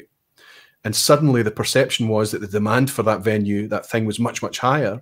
So it drove the prices up, and then the ticket touts were able to go in and sell at those inflated prices. Are we seeing something similar to that starting to happen in whiskey, where it's more than just a hobbyist at home flipping? We're actually seeing scalping, like PlayStation 5 type stuff, where there is a much more organized thing happening. Yes, yes, we are. And those people might also be whiskey fans. And it's a really good point you make about whiskey enthusiasts. And I'm not saying it's black and white. I'm not saying I've never sold a bottle of whiskey. I've ended up with too many bottles of whiskey. I don't actively buy and collect because it's a conflict of interest with my job. You're probably the same as me then. It's accumulation. They just seem to wash up on my shore, Roy. I don't know how it happens. It's passion. Passion drives it all. Yeah, and you're in a perfect position, I guess, to get stuff. We started because it was becoming very commercial. We put rules in place for our staff, so including myself, that we can't pre-buy any allocated products. We can't sell them to our friends. We can't do anything like that. They go to customers. If we feel this demand, like Darth Mill or whatever, and we put one per customer on it, it has to be sold honestly. All our stock going in. So the increase in prices and the secondary market is the single biggest driver of price inflation at retail now, I would say. If you leave aside really core range stuff, I think it's the biggest single driver of price inflation. It's about funneling it down. So if we're not an honest retailer, then, and don't put all our bottles out, our 100 bottle allocation is suddenly down to 80 bottles. And then we've got 20 good customers, power buyers, so that's suddenly down to 60 bottles. Then we put it online. And then you've got a group of people who are, and they might drink whiskey as well and really enjoy it, but they're recycling that profit very, very quickly. So we've actually gone to customers who have bought 50, 60 bottles in 6 months and said, looking at their buying record, and said, your money's, we don't want your money anymore. Thank you very much. Because all those bottles and every single one of those bottles, all we've lost is someone else buying them 5 seconds later. And if we ask a few of those customers to go away, we hope that a few more might go into the hands of actual people who are drinking them. And it's very obvious from certain people's buying records. Those are extreme examples. It's not that many people. You might hear, and there's probably comments going down already, but it's a free market. Sure. I mean, but Roy, let me ask you a few questions. Should Royal Mile Whiskies accept orders from owners of auctioneers? No, I agree with you fully, and can I say thanks for the candid comments as well, the candid feedback, because I feel for the retailer, the closest retailer and me. I would include. I've become very friendly with them. They're great guys at Good Spirits Company in Glasgow. There are other retailers in Glasgow as well, all doing a fantastic service and the best that they can. And I've never walked into a Glasgow retailer, bought a bottle, and felt like they've overcharged me £5 or £10 there just because that's in demand. They're selling at retail. So I know it must be tempting. I know it must be tempting. Clearly you don't do it, but what about the retailers that do sell to match or amplify the prices a little bit closer towards secondary market? Do you think that's within their right to do that? It depends who they bought it from. If they bought that direct from the distiller, then I think that's taking the... So and part of this is driven, actually, and we'll probably come on, we should talk about Drammer's Reward as well, shouldn't we, that scheme that we've done. Well, I know you've mentioned Drammer's Reward, and I didn't bother listening to it at length because I knew that we'd bring it up, we'd pick it up tonight. Because, no, I'm going to just straight out and ask you and say, well, you know, if the retailer can't then, I mean, because listen, anybody can run their business any way that they want. It's absolutely fine. But any consumer can spend their money where they want to spend their money. And if they see retailers abusing their position to take out wholesale prices and then suddenly match what they think the projected secondary market prices, that's just a nonsense. And I think that customers would leave in droves. Maybe I'm naive, maybe they wouldn't, but I think they would. So what can retailers do? Because you've talked about picking up the phone. That must be really difficult for you or any retailer to do and say, listen, we see the pattern, we see how you're buying. Please understand that we're just trying to do the most ethical thing here. We're trying to bring integrity in. You should probably either change your behavior or maybe try and buy your bottle somewhere else. That must be a difficult thing for you to do. So what can you do? It was very bold. It was very bold, but it was so clear. And that guy, you know, as a buyer, this is called the Whiskey Bar, I think you called this episode. I actually said to the guy, after he denied that, oh, how dare you say what I'm doing with my bottles, after a conversation that lasted a little while, I said, look, I'm a whiskey buyer and I am full of admiration for what you've done. You're better at this than I am at my own job, because his buying record was perfect. And I eventually got to admit that he'd sold 60%, I think, of his bottles. And he'd made 15 to 20 grand, I think, probably. No, there's nothing he's doing that's illegal. No. All he's doing is he's the one that's refreshing that page early in the morning. He's queuing up early in the morning. He's there waiting for the releases. He's got the knowledge. He's doing the study. He's doing it. But so we understand that that's a thing, but it's also a thing that is existing purely for profit. And it does take so much whiskey out of the hands, because I can afford an Ardnamurchan at £50. Maybe can't afford an Ardnamurchan at £80 or £100 or £150. And I think that it's bad for the whiskey, because Ardnamurchan can live up to being a £50 experience, no problem. But I don't think Ardnamurchan can live up to being a £120, £150 experience. And that's true of so many whiskies. I'm just using Ardnamurchan as an example there.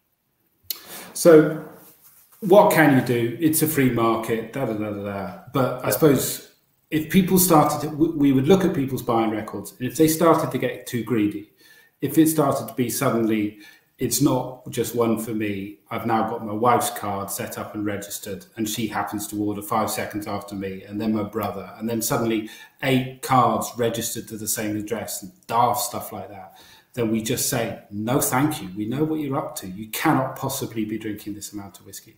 Yep. So the Drammer's Reward idea came because you saw a lot of chatter online from whiskey fans, frustrated and saying, well, the industry loves this.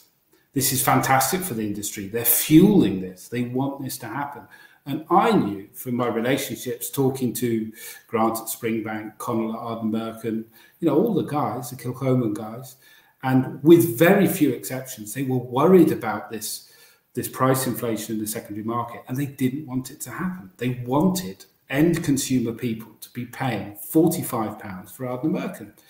And the Drammer's Reward system was an opportunity to at least talk about that and say, we value dramas a little bit more than collectors / resellers. Now, collectors we felt bad about, because we're also collectors in our hearts. Yep. But we just couldn't disentangle them. So the system worked on getting the RRP, and if it's below 100 quid, the RRP, we would add £5 onto price, and we would declare that. We'd add £5 on. But if at the point of purchase, you said you were happy for us to write your name and order number on it, you would get £10 in a voucher immediately to spend on anything after that. Anything at all. So if you're a drama, you are rewarded by getting that highly collectible, and it's not all whiskey, it's just some of these hot topics. Sure. You get that whiskey at, if it's 50 quid, 10% cheaper than you are buying it elsewhere, because you're drinking it. And that's assuming you come back and buy another bottle with your £10. If it's above £100, it's £10 above RRP, and you get a £20 voucher.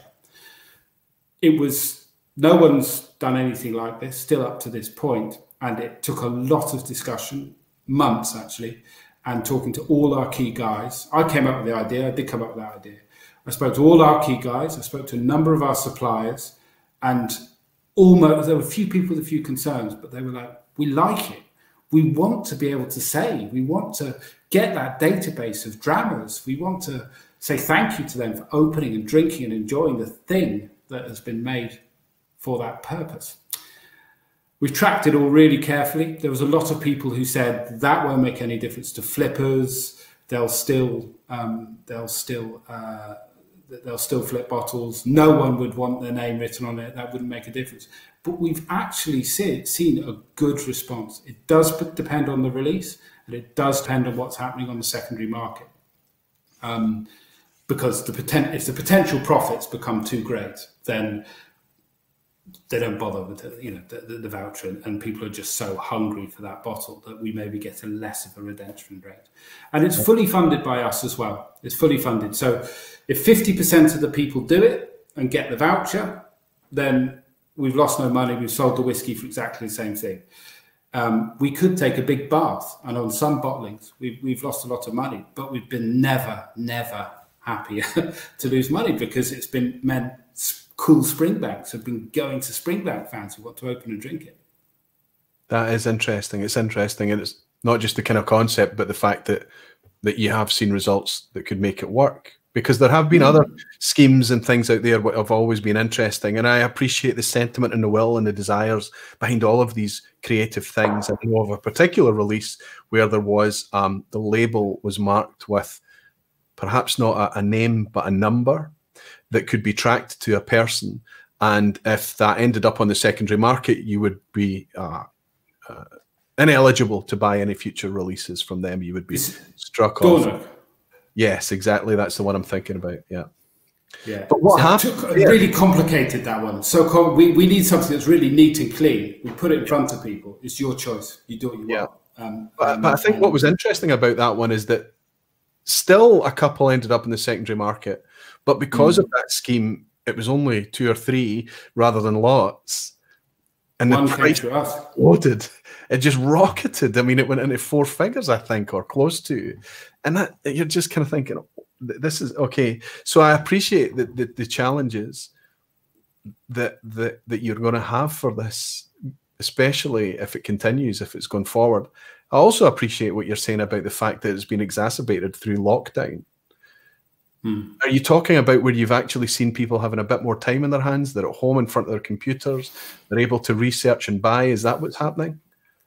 Yeah. So if, for example, you take an office of people who work in an auction house, or people who are professional resellers of things, it might be tickets, it might be trainers, it might be... Okay, yep. That's their job. They can have as many browsers as they want open. So when Royal Mile Whisky's put something out on Twitter or whatever, or Good Spirits or Luvian, they're on it because that's all they're doing all day long. If you work in a bank or you're a landscape gardener, you can't sit there monitoring all those browsers. So it was happening before. They were selling pretty quickly, but people weren't noticing. Not as many people were noticing because they were doing their daily job. Now everyone is at home, therefore more people are trying, because we can all do a bit of work and have a few browsers on the go at home because there's no boss over your shoulder. Yeah.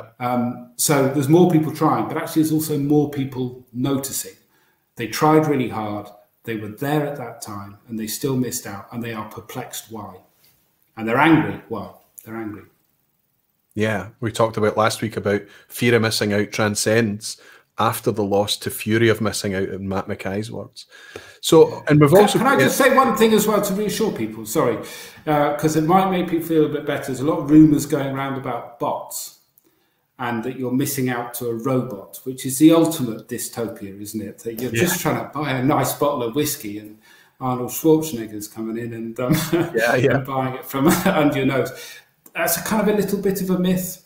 There's not many. The automatic buying software that then clicks through and places the order and all that kind of stuff. That rumour is swirling around. There's things that monitor websites and stuff like that, but a lot of, including us, a lot of people are getting a bit more canny about that, and you are able to block it. And if any other retailers want help with that, they can get in touch, because we're happy to share that information.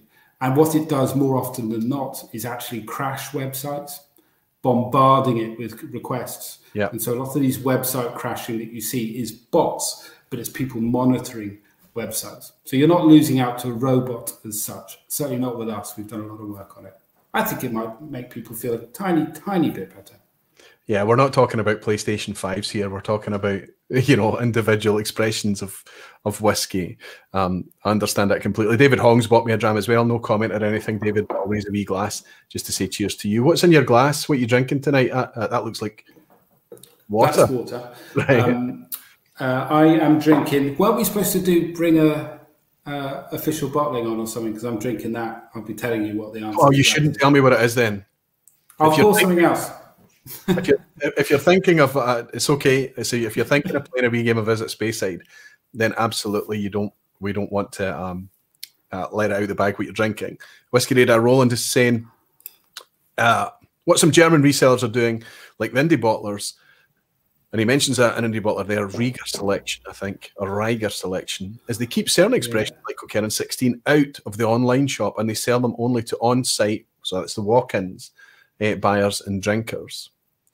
James Hope is saying, fabulous to hear that Arthur and the industry are being proactive with the issue. Absolutely. Good to see you in, James. I hope you're well, my friend. Jimmy Legg is saying there are always someone who will say that any idea is a bad one. This is not a bad idea. So if you get Jimmy Legg's approval, Jay Francis down in Ayrshire is saying, got a bottle of Longrow Red on Drammer's Reward. So he's already taken you up on it. Well, paying extra at purchase isn't ideal, but I can see the reasoning. It's not so bad if you do buy from them somewhat regularly. I accept that's brilliant. If you know you're going to go back again, if the voucher can be used in person or online, which I'm assuming it can, right? Yeah. So, and you're inviting any retailer for any of the topics that you're talking about, if that are interested in having a kind of discussion or some guidance, that you're open to sharing your intelligence out with them beyond your own chain. That's excellent as well. Greg is saying, true, Roy. Don't know what he means. But thanks, Greg. Yash Desai is saying, this is fascinating and a brilliant idea from Arthur. Some shops give incentives to people who agree to open the bottle in the shop right after purchase. I think there's some open container issues that we have there with Scottish law, right? Yeah. So, I mean, there's one thing. And variable pricing actually is difficult as well. You can't do a one-off kind of discount, which is why the voucher idea that could be redeemed on something else later on. The legality is quite difficult. Depends, obviously, on the territory that you're going to be in. Graham Fraser saying the traditional retailer customer relationship still works well for a regular over-the-counter customers. People always come first, Graham. It's always people, and it's about integrity and building relationships and everything. But you're right; it can be so much more complex than that. Whiskey Throttle Daniel is saying sometimes drammers get offered substantial amounts to sell a bottle that they fully intended to drink, but the offer is too good to refuse. So Daniel's in Canada, and it's really difficult because we complain about all this wonderful flexibility we have. And over in Canada, they've got these provincial, state-owned and run liquor stores, and it's really quite draconian in so many ways. Rob Whiskey in the Six is in here as well, so great to have you in here, Rob. And they are constantly in their content on their channels, because of where they are, they're talking about these things that they're up against. So you have to remember as well that while we have these grievances, we're in a very fortunate position in so many ways. It's not as good as the Netherlands and Germany, I have to say. They seem to have it really good out there. It's cheap as well over there. Yeah, absolutely. Andrew Piers is saying, Kresimir probably knows it from the colour of the dram he is sipping. So the Sniper King is in. He's likely to guess your whiskey tonight, way before I am. He's won well over a dozen coins already. Ross Fudd is saying, I suppose having to walk in to buy makes speculation less likely. There's a face-to-face thing there, absolutely. Good to see you in as well, Thomas. Good to have you. Tom, sorry. Evo's saying, I do find it a great idea, but I am concerned about the privacy implications. Will the data ever be used for other than its originally intended goal? And how can we be sure? I understand, Evo. I think that that's the integrity there, or the assurances would be implied. Arthur, do you want to comment? That's a really interesting point, actually. So we have discussed that, because what we suddenly noticed is that we potentially have a database of people who are prepared to open bottles. And I don't think anyone else in the industry has that.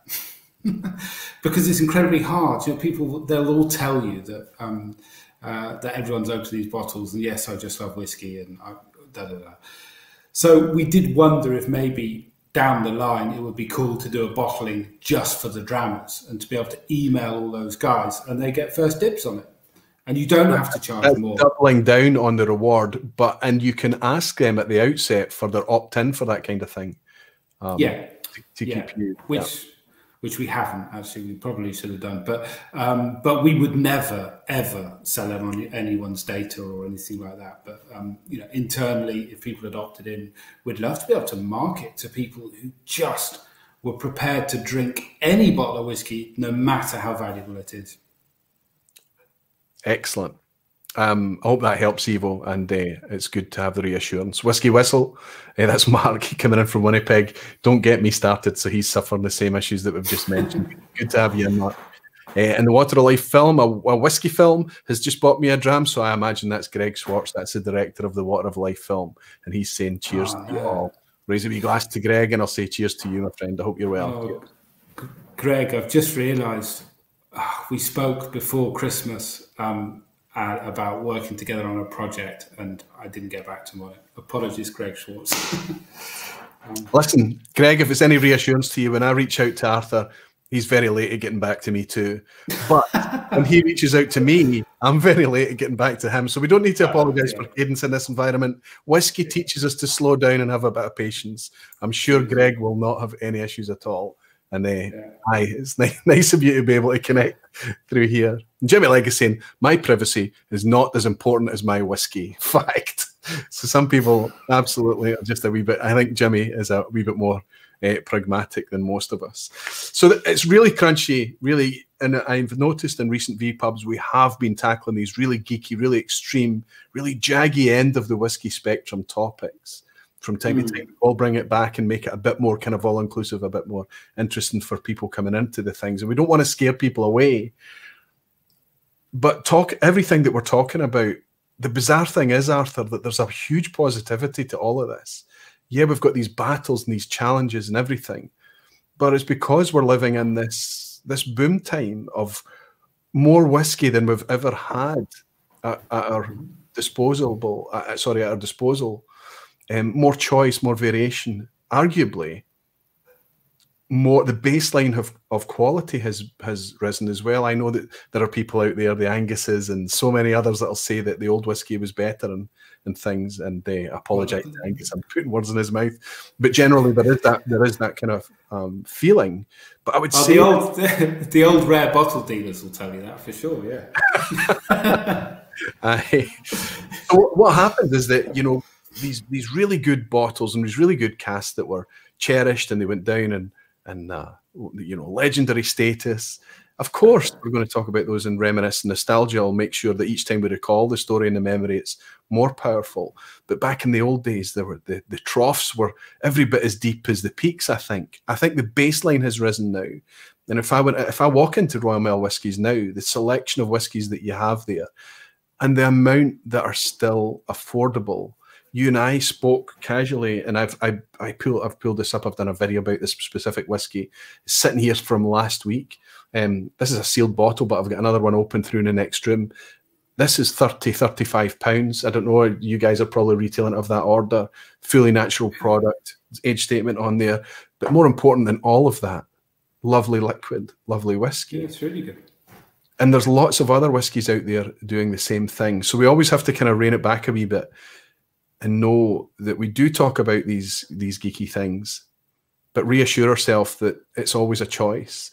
There's always an option, and we can just relax a little bit. Don't get caught up in FOMO and know that there's always going to be more whiskey. But it's nice to know that there are retailers out there. It's nice to know that there are people out there that are at least trying these new things, because it can be the greatest idea in the world. It could end up being a bad idea until you act on them and put them into place and discover the data that you're generating. What else can you do? Absolutely. And I think when people care, and whiskey fans really care about whiskey, they love their hobby. It's their hobby. It's like fans of, you know, season ticket holders at football clubs. Those are the guys you've got to look after, and gals, you know. But it's passion, right? Yeah, it's music fans who want tickets to go and see that gig. And when people care, we've thought long and hard about okay, it's an impossible situation right at the moment, but how do we do it fairly? How do we do everything that if we get a really disappointed, angry customer on the phone, we can say, we didn't sell any bottles to our mates, we didn't sell any bottles to ourselves, we did our best to minimize flippers and people trying to bypass all the rules to get those tickets. It's important to do it really fairly. Just to hear the spirit of what you're doing, just to hear that you're actively going out there and trying to put these things into place is encouraging in itself. Just to be able to go into all the retailers that we've talked about tonight, Good Spirits and Company in Glasgow, Royal Mile Whiskies, Luvians, Gills up in Crieff. Oh, you could go on and on and on. I've never walked into any of those places and been overcharged for a fashionable bottle of whiskey. The longer we can preserve that, the better. And I think that my feeling right now is I don't think we're in any danger of that happening. And I appreciate all your input on that. And your openness as well. Whiskey Games Matt is saying you can always be in the remake of the movie. He's talking about the Water of Life. Graham Fraser, very strict data protection rules these days. Absolutely. Yeah. Oh, Helen, I was just about to pick up your comment there and it skipped. No, I got it. She's saying geeky and jaggy is good, Roy. Helen, no problem. For so many people that give me feedback saying, we don't care how geeky it gets. The more geeky, the better. But, you know, let's try and keep it so that it's not intimidating. I don't think it has been at all. Graham Fraser is saying, I did have picked up that one. And Matthias is saying, I have some very expensive bottle of Little Mill in St. Magdalene. Not opening them yet, but they will be opened. Bought them now because they're only going to get more expensive. There's a lot of people doing that very thing as well, Matthias. And we talked about that last week, that idea that we've all got these bottles that we're keeping for the special occasion. Sometimes the special occasion is a Tuesday night, and it was interesting the line that came out last week. If you open that bottle, it becomes the special occasion, right? But I am the same as you, Matthias. It's the very same. Ryan Sutherland is saying, hi Roy, Arthur and the Barflies. Stuck on night shift, so we'll catch up tomorrow morning. Typical that I missed this one, as I really enjoy Arthur's YouTube content. Perfect segue as well. Graham Young has bought me a dram to say, cheers, Roy. Just listening with Gino after a day snowmobiling. I caught the photo. Thank you very much, Gino. And thanks, Graham. He's saying in the beautiful Eden we live in. He's in Canada as well, and he's choosing to stay on the positive side of things. He's not whinging about being difficult to get whiskey, but he's doing okay because he's raising a glass of Springbank 10 to you and the Barflies. I'll raise one right back at you, Graham, and thank you for your virtual drama, friend. Cheers to Graham. Cheers. Well, that's surely the definition of a good day, a day on a snowmobile. I mean, that sounds great. Yeah, they send me the photos as well, the kind of selfie shot with the two snowmobiles set up there and this clean white powdery snow, the smiles on the faces. And all they're doing is going out there to blow off a bit of energy and a bit of, get a bit of kind of blood flowing in that, so that when they do have that drama at the end of the day, it's all the more precious as well. Yeah, Graham and Gino over in Canada, great guys. So taking what Ryan Sutherland was talking about, can I say this is the most exciting thing, the reason I'm most excited about you being on, and I told you this, I've already confessed this to you, but I'll confess to everyone, that you had mentioned to me that you were doing a project with Dave Broom, and I was curious, I was interested, didn't act on it. Scott Adamson at Tomatin mentioned, have you seen the thing with the, and I said, I haven't looked at it yet. No, I haven't. And he said, you're going to love it. And I said, well, okay, I've got 10 minutes before I go to bed. So I looked at this 1 hour long video talking about the Excise Act with you and Dave Broom for 10 minutes. Ended up putting earbuds in and going, and I watched the whole thing to the end and started watching another video that you put together on another subject talking about women and whiskey as well. Honestly, can I share a clip? The best thing I can do here, Arthur, to talk about this project that you and Dave Broom have come up with is to share a wee clip just to give people a flavour of the content if we're talking about the jaggy end of the geek spectrum, right? This is amazing. As you watch this, you might get an idea that it's the type of thing that's up your whiskey street. It had me purring like a whiskey-filled kitten. But when I found this section, I realised we were really onto something. So let's bring this up on screen. So we're going to put this on two parts. You're probably going to, if you're really into whiskey, want to come back to this and pause it. So that's part one. What do we have, Dave? What we have here is an absolute blueprint on exactly how to set up a distillery. How every single piece of equipment, what size it had to be, how it fitted together, how the liquid flowed through the distillery. This is how you make whiskey. Rather than, all right, have a license and use your old still. No, we are going to tell you exactly how whiskey is going to be made. So the link for this channel, by the way, is going to be in the description box below, and I'm putting it in the live chat right now as well. Some of you, Neil Cochrane has already talked about the liquid antiquarian is fantastic. Some of my audience, clearly there's overlap there, have already discovered it. So to my perspective, what we have there is we've already picked up from just the discussion we've had about Arthur Motley and his career and the things that he's doing. But we haven't even scratched on just how much of a geek you are, Arthur. We've only scratched the surface there, right? And it's incredible to hear just how much you are into this thing, not just the liquid, but the history and the things that represent that history as well. So we've got that. Arthur Motley is front and center there, bringing this topic and producing this thing, honestly. And your sidekick for this, your partner in crime, is Dave Broom. We're all fans. We're already invested in Dave Broom because he is bringing the fantastic articles that he's been publishing through the digital realm recently, and the books that he's been putting together for years and years. But what we're seeing now is that Dave is now in this video realm, this digital video realm, where we're able to pick up Dave Broom in some regular form, geeking out on whiskey and its history and the things that affect it and the things that affect us through this channel that's appeared. Maybe a product of lockdown, I don't know. I'm going to ask you about that. And just say, tell us about the liquid antiquarian. What is it? So, okay, so do you want the origin story, I suppose, of the least exciting superheroes ever? Dusty antiquarian superheroes. Well, so I mean, I've known, lucky enough to know Dave for a long time. He used to come up and he was talking about rum as the next big thing, actually, at Whisky Fringe. We had a rum chapel corner of Whisky Fringe. And so I'd see him from time to time at events and we'd hang out, and we always got on well. And periodically, and it started because someone who lives quite close to me, a couple of amateur archivists, were customers of the shop, and I started dropping off their bottles, and they started showing me a few things that they had collected. And I just I got this thrill of looking at old postcards, old labels, maps, whatever it might be. And I quickly I see bottles all day long, bottles of whiskey all day long. I still love them, but I've just started selling off a few bottles because I wanted to collect old bits of paper, you know. Like this, that is the Excise Act there. This is the 1823 Excise Act that he's holding there, the original document. But what we're talking about with that article that I took the clip from there was, do you mind if I riff a wee bit about this? Because it's amazing to me.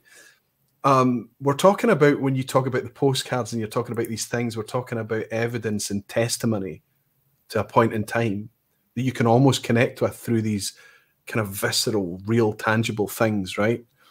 You talked about the Small Stills Act. You talked about something I'd never even heard of before, malt use, a report that was done in between the Small Stills Act of 1816. And you have it there, no doubt. What's it called? The malt duties report. So typically, before they changed the law, there would be a big report commissioned. There's a problem, how do we fix it? Lots of MPs talk about it, and you get lots of very interesting information about the state of the industry or agriculture. Anyway, riff on. Between the 1816 Small Stills Act and the one that we all know about here in the vPub, the 1823 Excise Act, it changed forever the landscape of Scotch whisky production. We know it did, but we didn't always appreciate in what ways, how exactly, how much changed. When I started to watch that broadcast, that thing you put together with Dave Broom, speaking about this very act, I thought you were just going to take us through that and the impact that it had. And there you are, your discovery, because you went round all your peers in the industry and said, the Excise Act of 1823, yeah, you know about it, yeah. Have you read it? No. Why have No, but nobody read it. Nobody's read it. You took the time to read this page after page after page of this legal reporting spiel, this act, and you discovered something and that's what I tried to capture, that passion. You literally cheering there. You discovered this is a blueprint for how to put together a distillery from this day forward. If you want to make whiskey legally, this is how it's going to be. Yeah. And if you go back and watch that thing, you'll see it. If you've been around distilleries, you'll recognize all those pipes and the fact that they are all laid out like that. And they were quite different before. And so I suppose with Dave, he was one of the people I said, have you read this? And why haven't you written about it? And all this kind of stuff. And then lockdown finally happened. And this format started to exist. And I just thought, this is perfect. We had spoken about a book. We'd spoken about me maybe being, I don't know, researching somehow and him writing or something. And then this came along. We thought, no, kind of like the history of the world in 100 objects, but with booze, and always trying to focus on primary evidence, trying to not read the secondary texts, because you get a lot of just repeated history in that turns out to be wrong. And I'm amazed how many new discoveries I've found. And I think the digital age makes that worse. As soon as somebody writes something that appears credible, it's almost like lets people off the hook of researching it or checking it, and literally copy and paste. It just spreads. And then you're discovering through going back and reading these original documents, some of the flaws, some of the mistakes, some of the misunderstandings. Yeah, so I was talking to Bruce, who I don't know, but he's the global brand manager for Torre Vague, and we're fixing up an online tasting with Torre Vague, and all very nice to meet you, all this kind of stuff. And I was like, your website, it's really inaccurate about the 1823 Excise Act. Can I send you a link? Because it's really bothering me. Because they had, for a new distillery, they're repeating the same kind of hoary old myths. So that's kind of what we're doing. We're taking a topic each time. And we did think it would be a very small thing and then would expand big. But actually, we've really meaty discoveries and really meaty topics that we've had so far. And we've got 2 more coming next week. Well, I have to say, and I opened tonight by talking about there is no paid promotion, there is no commission, there is no affiliate links, there's nothing like that. Everything that I've ever evangelized or raved about in the vPub is because I enjoy it myself, because I believe in it, and because I like it. This is completely new. The content, do you mind if I include you in the realm of Whiskey Tube? I think if that's okay with you, Arthur, because you've stepped in to that realm now, but you're bringing content that doesn't exist in that realm yet. Well, it's all original research. That's what we're doing. We are committing to 100% original research. And it's already fascinating now. The title being The Liquid Antiquarian, I'll ask you about that in a second. But it means that you do have the ability to step outside of the whiskey realm, talk about other drinks, other spirits, other things like that. But I think that from speaking to you on the run up to this, it was looking like the majority of the content was going to be whiskey related. Before I ask you about how the name comes about and why you've chosen Antiquarian, James Hope is saying that he bumped into Dave Broom in a pub in Sussex 2 years ago. And I think he thought I was a weirdo when I told him I was a big fan, but he hid it well. When I met Dave Broom, I said the exact same thing, and he seemed okay with it. And he started to get a wee bit disturbed when I quoted some of his own books back to him. He put disturbed then. Andrew Butler is saying, somewhere I have a copy of the Pilchard Fisheries Act of 1666. So whiskey, I would love to see that. Be fine. Superb, Andrew. Ross Fudd is saying, this is Arthur's archaeologist degree kicking in. Exactly, Tom. Exactly what I was thinking about. Lee Hosey Haddington Whiskies bought me a dram and said that he's sipping a Royal Mail Whiskies PX cask. Glen Ord. Cheers, guys. Oh, yeah. James E. Really, I'll finish this a thrusk from the Good Spirits Company. Talking about retailers. And in a clean glass, I'll pour a wee Imperial. And I just want to catch that that looks like a new name. Martin Simanyutank. It looks like Simanyutak. Sorry, I know, Martin. I'll just stick to your first name. It's going to be easier for me, and I apologise for butchering your name. He said, Aquavita, is there a PDF rendition of the document? I don't know if that exists on PDF. And it's not going to smell nice. It's not going to feel nice. It's not going to have all that kind of tactile connection with the past. Can I just say about that? So we are working on a model because I have a busy job. Dave has a freelance career of, and we are actually watching old, experienced, skilled hands like you have made a success of YouTube because we know nothing about it. We know we have good content, but we're learning about that. And we may be talking about doing things like scanning something like the Excise Act, which isn't online digitally, and making that available to subscribers or Patreon or whoever. So we are thinking about that, but at present, it's bound, and we would need to get it professionally done, and there's costs associated with it. But making this information open source. Superb, perfect.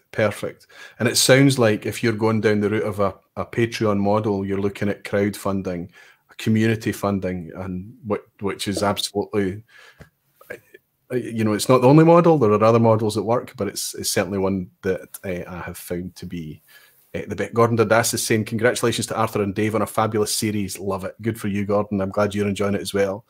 Graham Fraser is saying, I must be a geek too. I spent so many hours in the Scottish National Record Office reading this stuff before it came available online. Graham, I know you're a geek because of what you post in the Aquavitae Facebook page as well. And I'm very glad to have you there doing that very thing, Graham. Peter Box is saying, so good to hear the cheering for primary documents, former library toiler here. So yeah, it's the right audience, and I knew that it would be for you, Arthur. The people in here are going to be super interested. So as I drop in your link again, and as people just go along, give it a subscribe.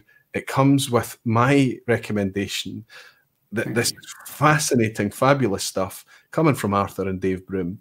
You won't regret giving it a wee subscription, and leave some feedback for the boys there as well. And I'm sure that Arthur, despite his busy life, will take the time to respond to you in the comments as well.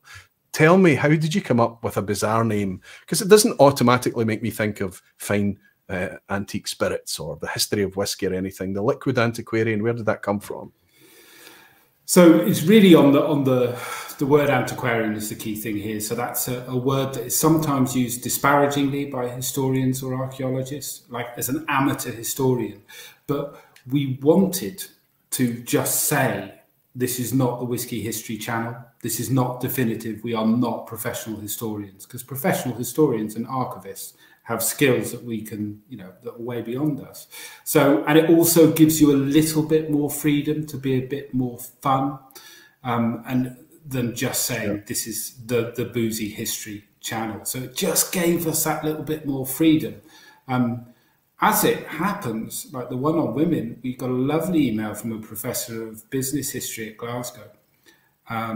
And he said the research was publishable and you're kind of doing real historical work, which I nearly fainted when I heard that. So, so we wanted to have freedom with it, because there's many more interesting things than just whiskey, because a lot of it is history and culture and society and how it's changed.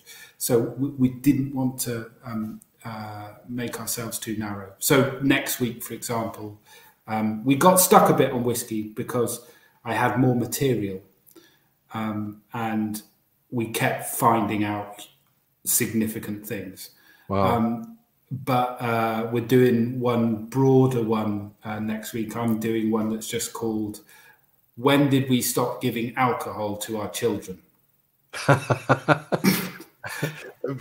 the way, everybody knows my age. I remember being small enough, but when I don't know if I was teething, if I had some issues with my gums, but I remember that whiskey soaked finger being rubbed on my gum and things. Yeah, so is that kind of that type of thing?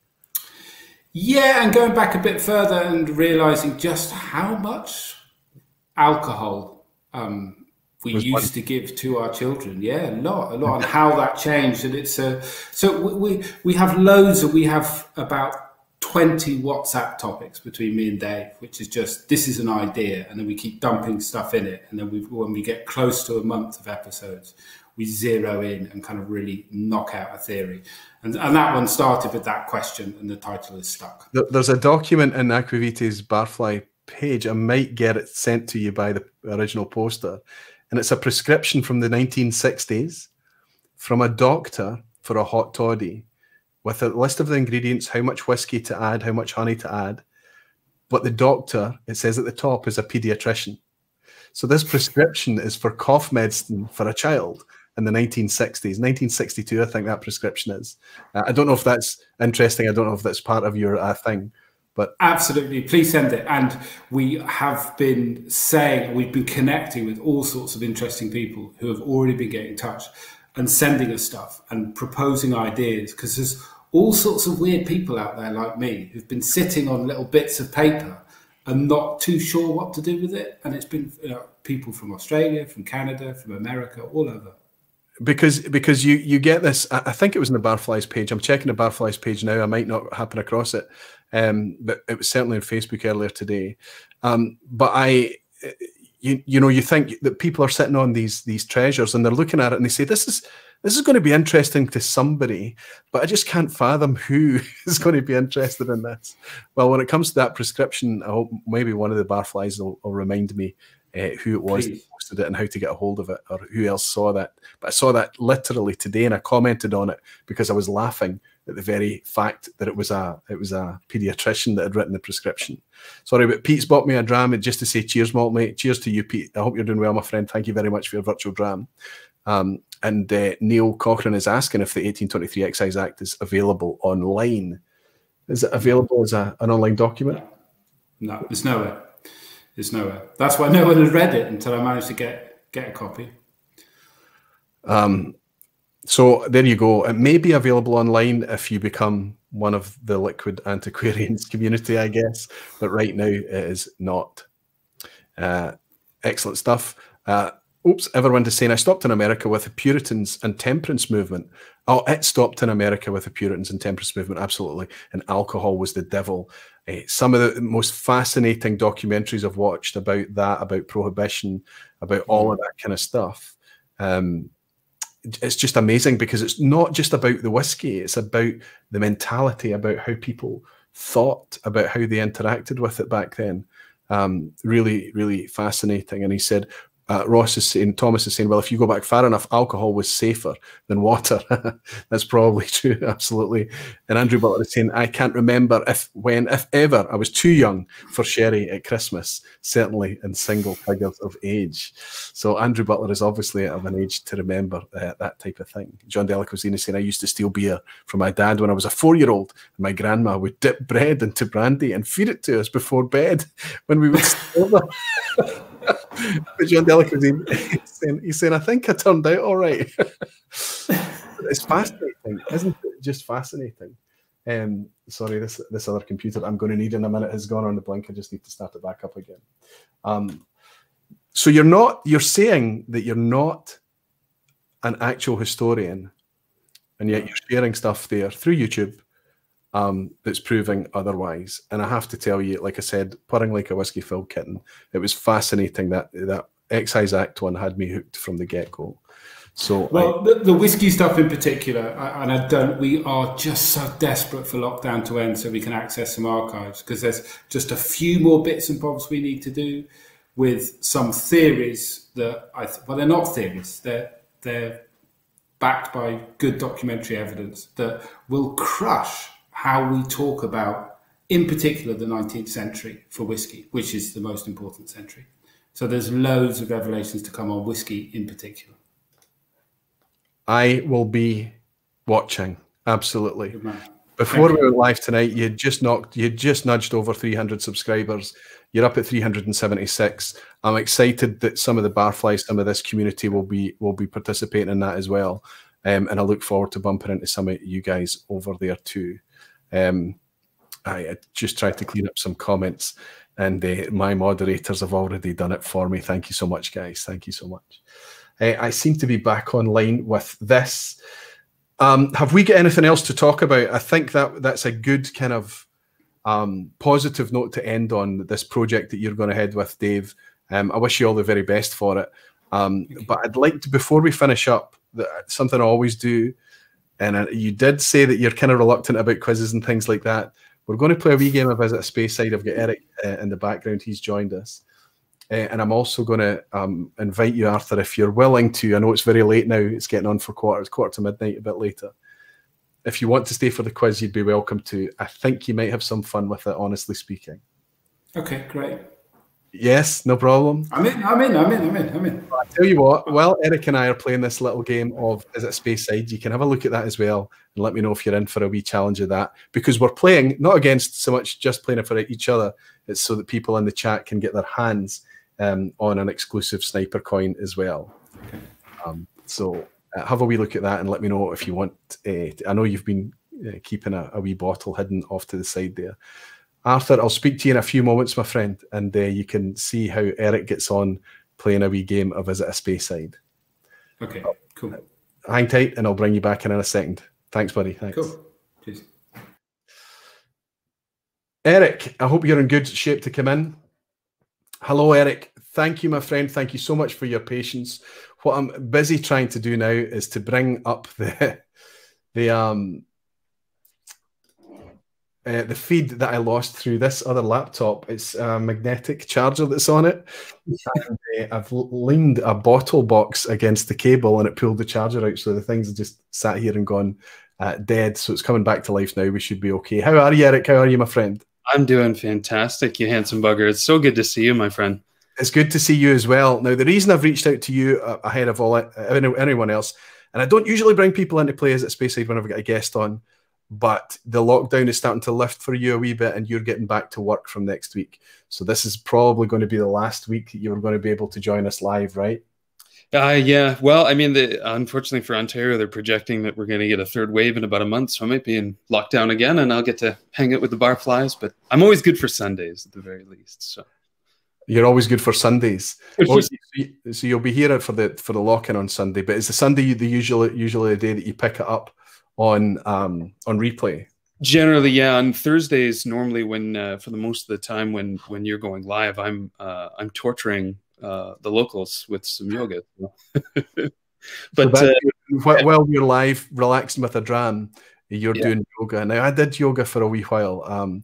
One of my friends who enjoys whiskey, Yumiko, she lives around the corner from here. She's a yoga teacher as well. And I went along to yoga. And some of the guys that were going along to the class were older men, a bit like me.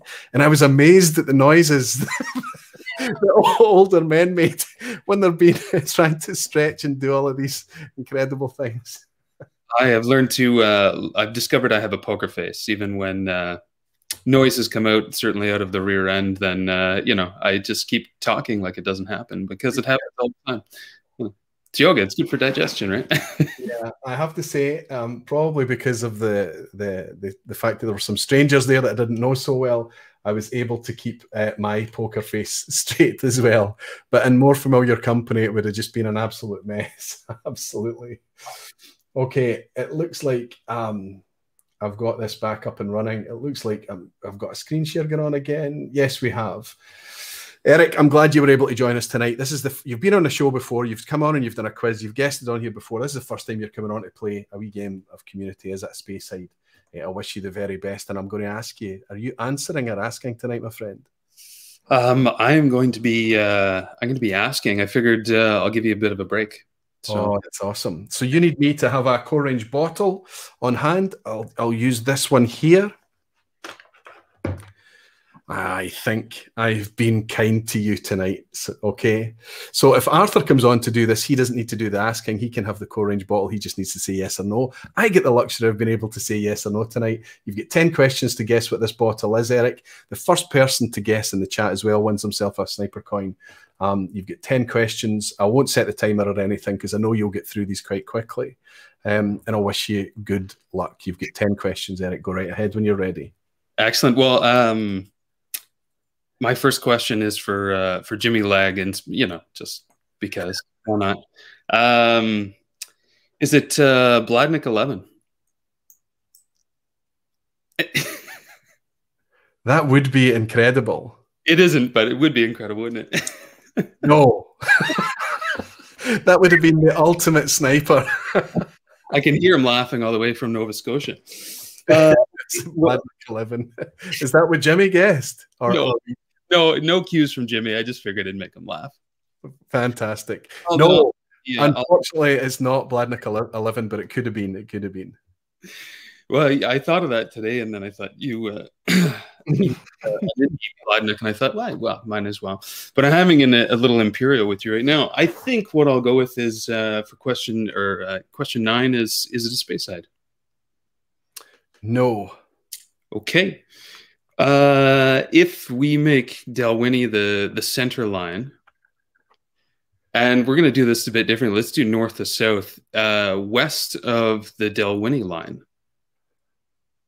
Yes, it would be west of the Dalwhinnie line. Okay.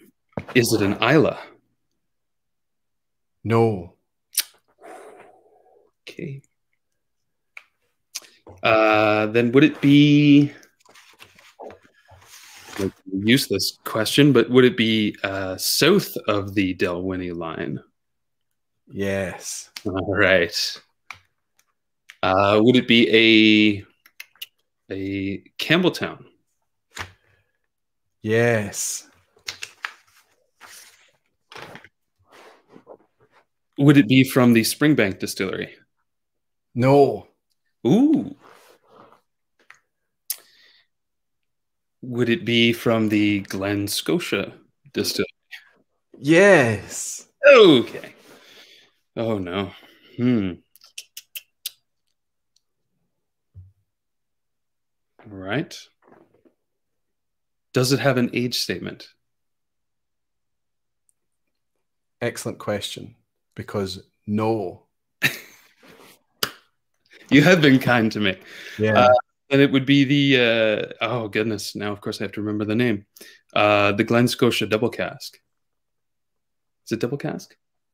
Yeah, you're right with double cask, but you're wrong with the guess. Eric, you're down to 0. You've used all your questions to determine what the bottle is. You're left with one guess.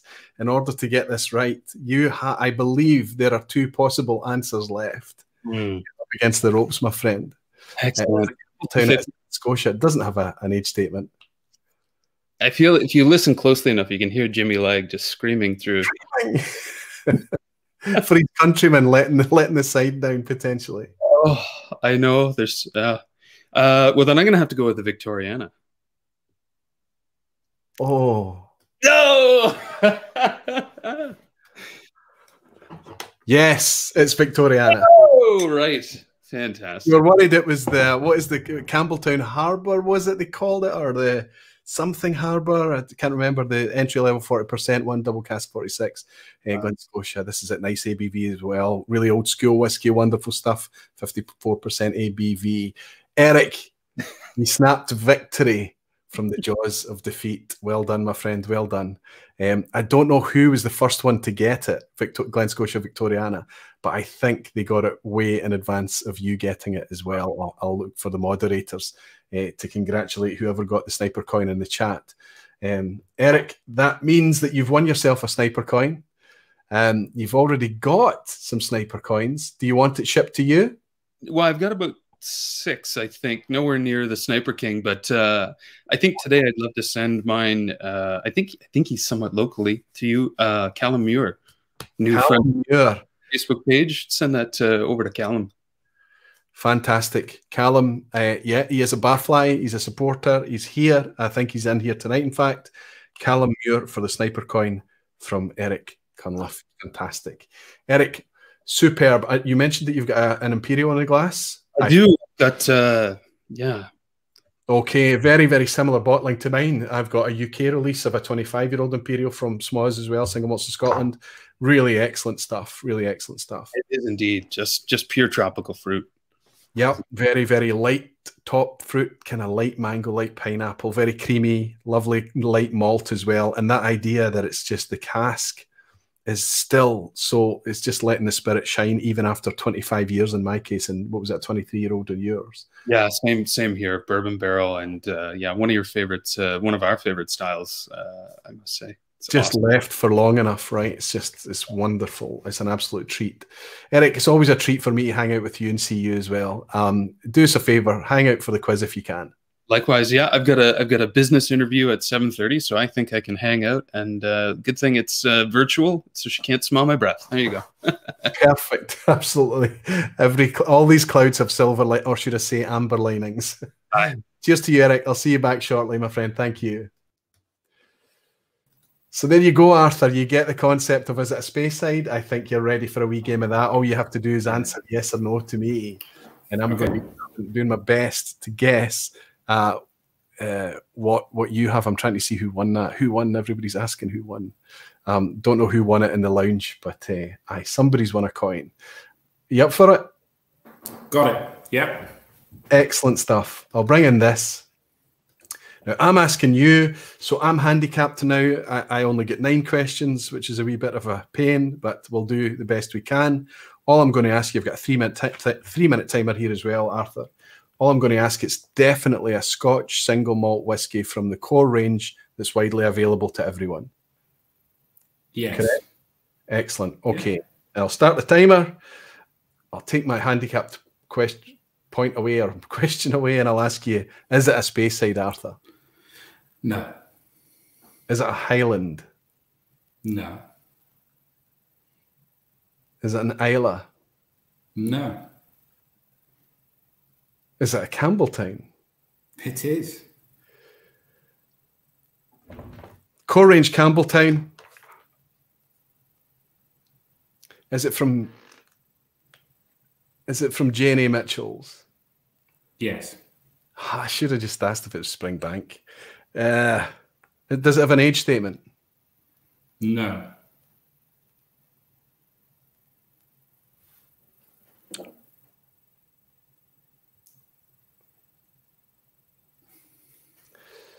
Is it Long Row? No age stated. Yes, it is. Oh, beauty, beauty, beauty. I have to say, if I'm honest here, you have been a wee bit kind to me, but I'm very, very grateful for it. Thank you so much. Long Row, no age statement. Excellent whiskey as well. We don't care that it doesn't have an age statement on there because it's always fantastic to sip and still affordable. And for a Campbelltown, one of the always availables, right?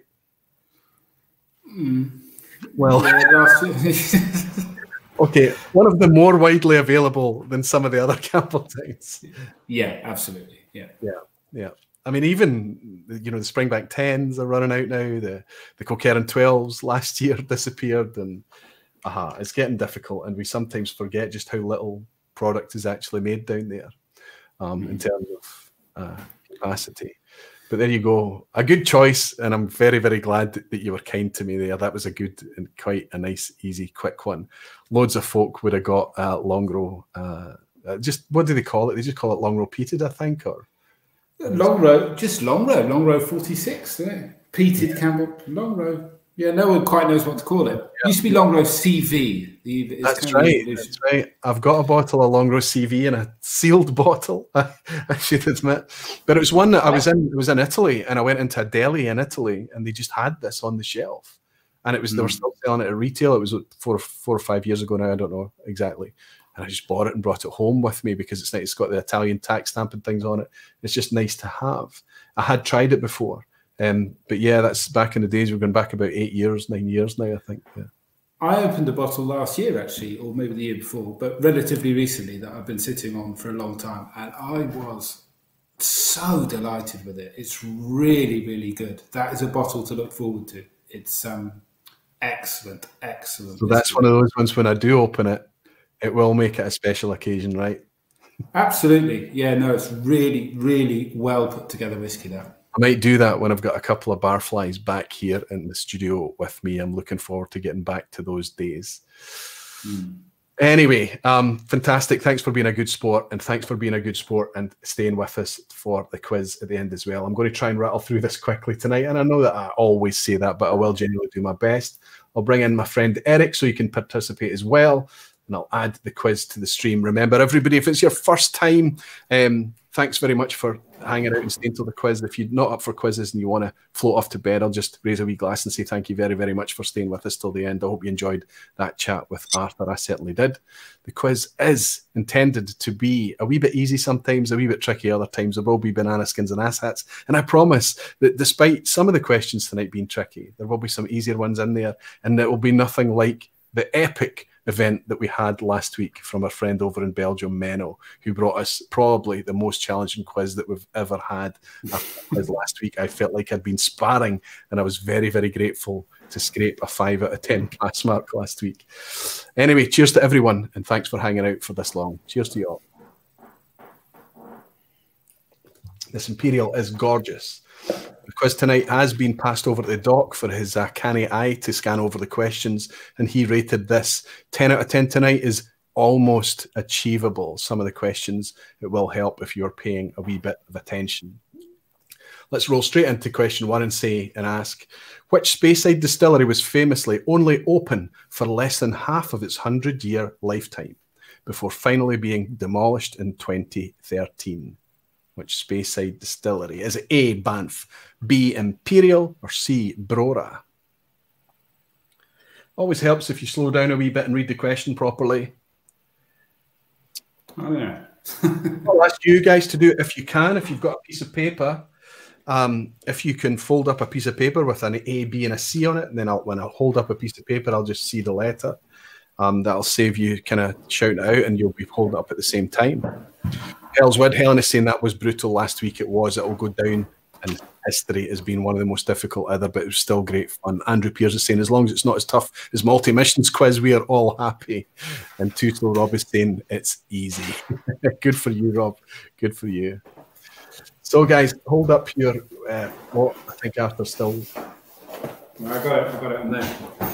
I only had the 1823 Excise Act to write on, which wouldn't have been good. Oh, yeah, you can't do that. Yeah. Just tell us, Arthur, are you agreeing with? B. Absolutely. Banff is in Speyside, but it was started early 19th century Banff, famously bombed during the war, etc.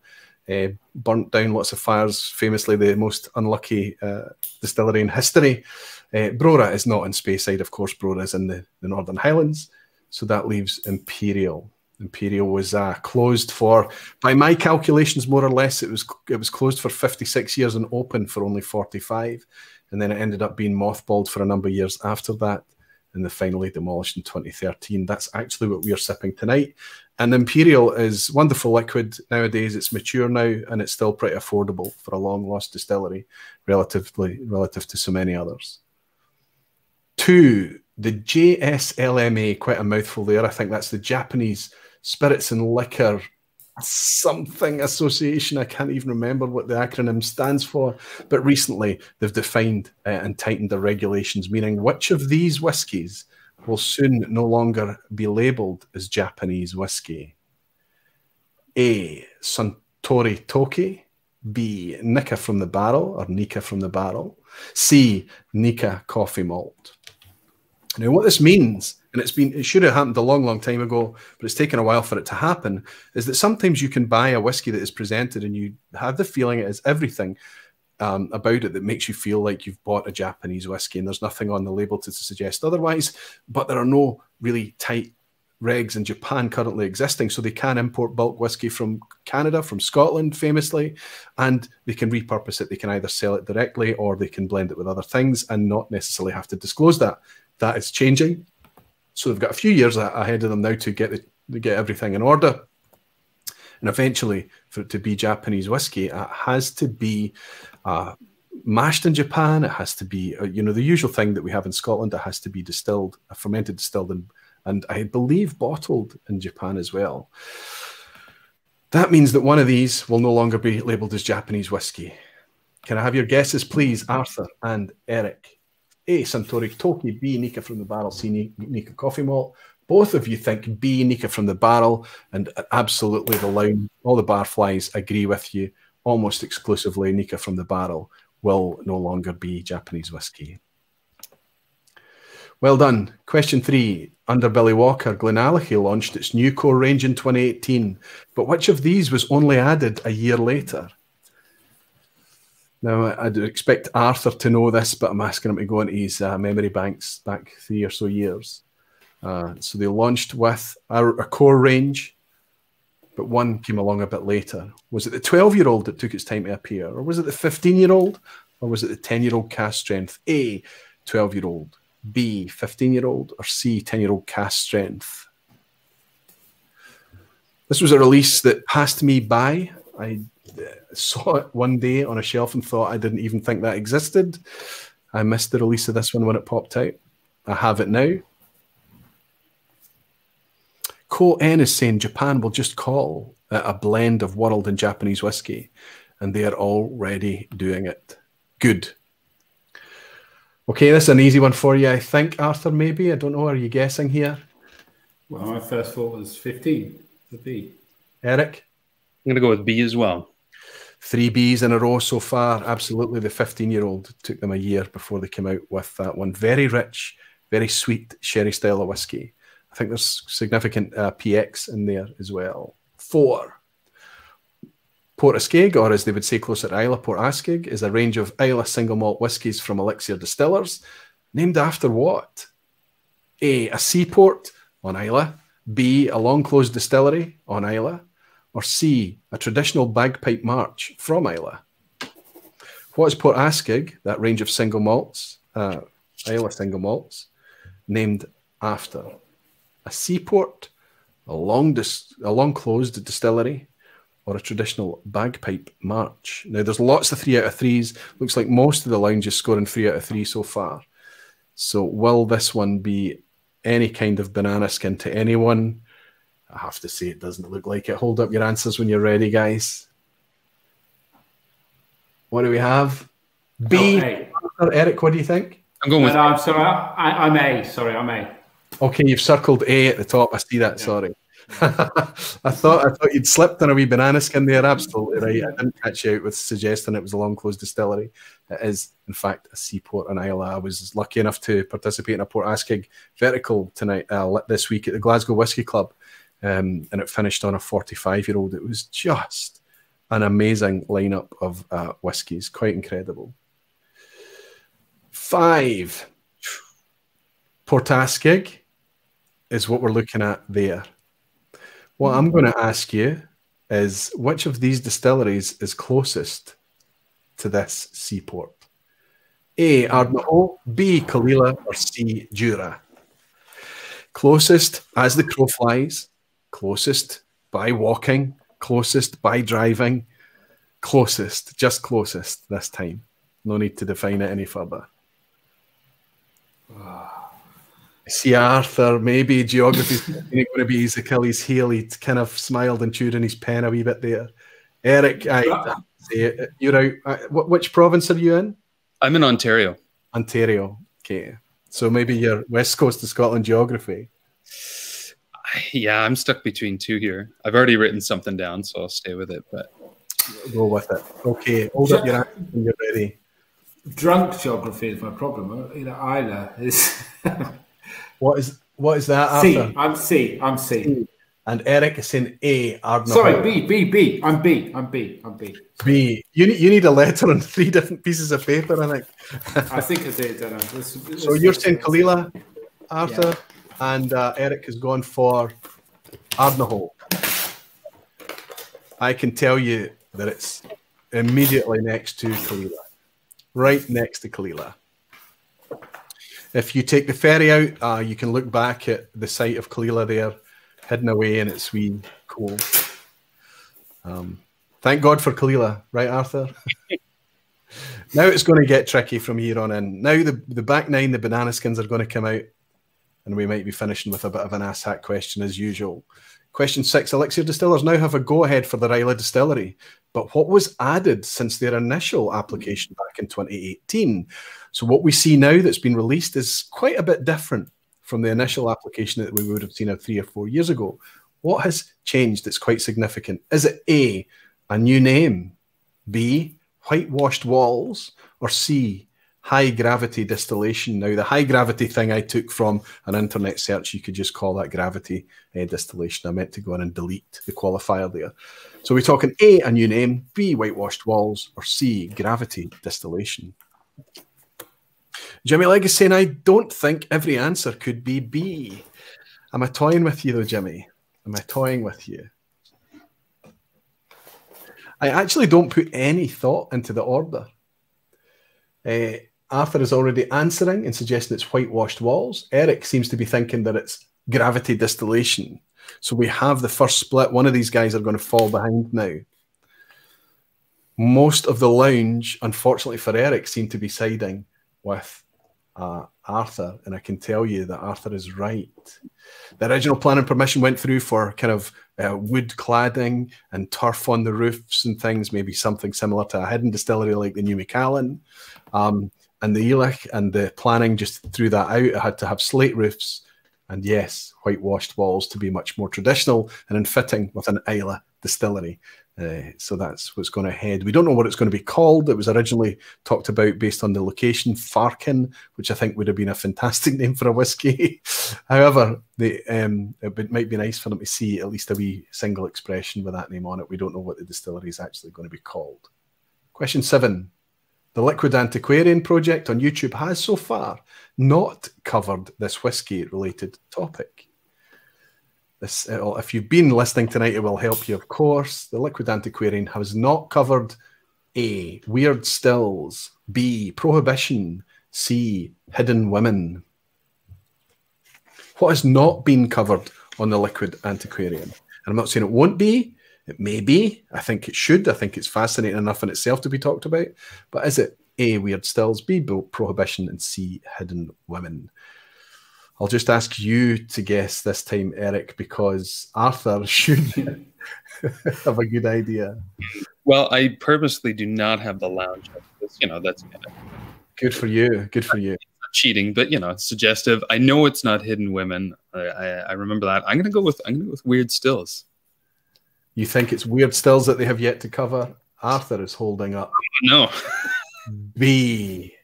They have discovered weird stills. Fascinating. This is how niche the content is going to get. Just listen to it. It's absolutely fascinating. I don't want to spoil it for anyone. What's the chances of you covering prohibition at some point in the future, Arthur? The material is really expensive. To get good prohibition stuff, it's really popular. People collect it really avidly. So we've been kind of priced out of that market. But absolutely, we want to get in there. It's amazing. Excellent. Superb. Yeah, I haven't thought about it from that perspective. If you're actually trying to get these tangible objects, these documents, these things, if it's something popular like prohibition and the culture that comes around that, then I can understand how that could make it difficult for you. Fascinating. Yeah, it's the equivalent of trying to buy Chichibu or Darth Mill or something like that. Too funny. Question 8. Another banana skin potentially. Which of these distilleries are now producing malt thanks to Inverleven stills? A, the Lakes, B, Bruichladdich, C, Waterford. Now, Inverleven was a malt distillery built inside a Dumbarton. I'm doubting myself. Yeah. It's Dumbarton, isn't it? It was built inside the Dumbarton complex to make malt whiskey up there. Eventually, it was wound down and shut down and stayed dormant for a long, long time. But the stills have gone on to have new life. I'm asking which of these distilleries are now producing malt thanks to Inverleven stills. A, the Lakes, B, Bruichladdich, or C, Waterford. Bit of a banana skin potentially. Hold up your letter when you're ready. Go ahead. We've got, is that a B, Arthur? It's a B. Okay. Inverleven, the stills were bought by Bruichladdich, but Bruichladdich only kept a Lomond still. And they called it Ugly Betty, and they make more gin than whiskey at Bruichladdich now using Ugly Betty. The malt is being made with Inverleven stills at Waterford in Ireland. So that brings you boys level, doesn't it? No, he's the one, I think. I've got 5 out of 8. Oh wow. Okay. Okay. Sorry. I was Right together, and then I deviated. You know. Okay. So you've got a pass mark though, Eric. You're already past the pass mark. Yep, pass mark for sure. And we know He's that. very honest, Eric. That's the first slip up from Arthur, isn't it? Yeah. And I knew I was annoyed. I remember that they were sitting out by the warehouses at Port Charlotte, and I was like, I've seen them there, but I had anyway, move on. Oh, that's right. Port Charlotte had the spirit still, and the wash still used to sit outside the distillery at one point. Remember, they had it as a kind of. I think they've just got barrels there now, and eventually, obviously, Mark Rainey managed to broker a deal and get those taken over to Waterford. So it's kind of cool that they're living and breathing and making spirit again. Second from last, question 9. The icons of whisky for Scotland in 2021 winners were announced on the 5th of February. I meant to mention this last week. But Communicator Award went to A, a foreign journalist, B, a female spirits blogger, or C, a YouTuber. So the Icons of Whisky Award, they have Rest of the World, they have Irish awards, they have Scottish awards. They go out every year, and these Icons Awards are announced annually. This one struck me specifically, this award going out, and I wanted to make note of it. I thought it was interesting. Either of you guys guessing? Oh, definitely.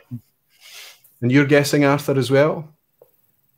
I'm guessing this. No, I'm confused. I feel like the answer in my head could be one of 2 answers, but yeah, depending on your definition. But I think I know who it is.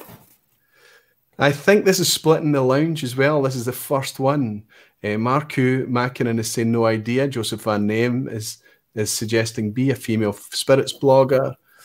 I have to say that the Icons of Whisky for the Communicator Award went to Swedish whiskey girl Moa Nielsen, who was on the vPub last year, and she's come along and started to bring content to YouTube. She's very prolific. She's bringing lots of content out there, doing a fantastic job as well. But it went to a YouTuber, and I think that's amazing. Now I understand why you got confused, because she's foreign. She's a female, and yeah, she's blogging via video, you could argue, but specifically the answer there, the clear answer there, is it went to a YouTuber. What did I wrote B, but Moa, because I know a Swedish whiskey girl, but I thought, is she a blogger or is she a YouTuber? Okay, she's a YouTuber. I think you should take that point. I think that's a point, after all. I knew who it was. But... And if we're relaxed about that kind of thing, and the quiz at the end, you go right ahead. You knew the answer to that. You knew, and I can tell you that her chosen format is the YouTube platform. I want to raise a wee glass and say congratulations to Moa Nielsen. Well done to you. Cheers. I'm also a wee bit invested. I'm personally excited about that the platform's getting a bit of recognition as well. And finally, I'll jump in, before I share the ASHAT question with everybody, I'll jump into the chat just to see how many of us are sitting after that on a 9 out of 9 tonight. Andrew Butler is saying, Aquavite, she has a blog too. I know, Andrew, if anybody said a blogger, it's okay for me to take a point, but you can see specifically the purpose of that question. And I haven't read her blog, if I'm honest. I've only watched the YouTube content that she's been sharing. Whiskey Radar is on 8. Is there anybody sitting on a 9, or have I derailed absolutely everybody from the great scores on the front 9 earlier? No, Andrew Butler. Of course, Andrew. Fantastic on 9 out of 9. You know your stuff, buddy, but it's been a tricky one tonight. It's not just about knowing whiskey stuff. It's not about community. It's not about content. It's not about all of these other things. I'm always amazed at your scores, Andrew. Superb. Graham Fraser, Sugarly Peg Time, he's saying on 9 out of 9. Absolutely. Good for you, Graham. Fantastic stuff. 8 out of 9 for Kenneth Hanna. That looks like a new name, Kenneth. It's wonderful to welcome you in, my friend. It's good to have you here. Ian Bowes, 8 out of 9. Hell's Wood, 9 out of 9 in that case. Superb for you. She's taken a point for the B from that one. No problem, Helen. You go right ahead and take the point. Excellent stuff. Okay, I will declare that this is an ASHAT question to potentially beat every ASHAT question that Menno brought us last week. How much hate am I going to get for this? Question 10. Which of these countries does not appear in the top 10 export markets for Scotch single malt? Okay, you're already wincing. A, Is it a country that's governed by Andres Manuel Lopez Obrador?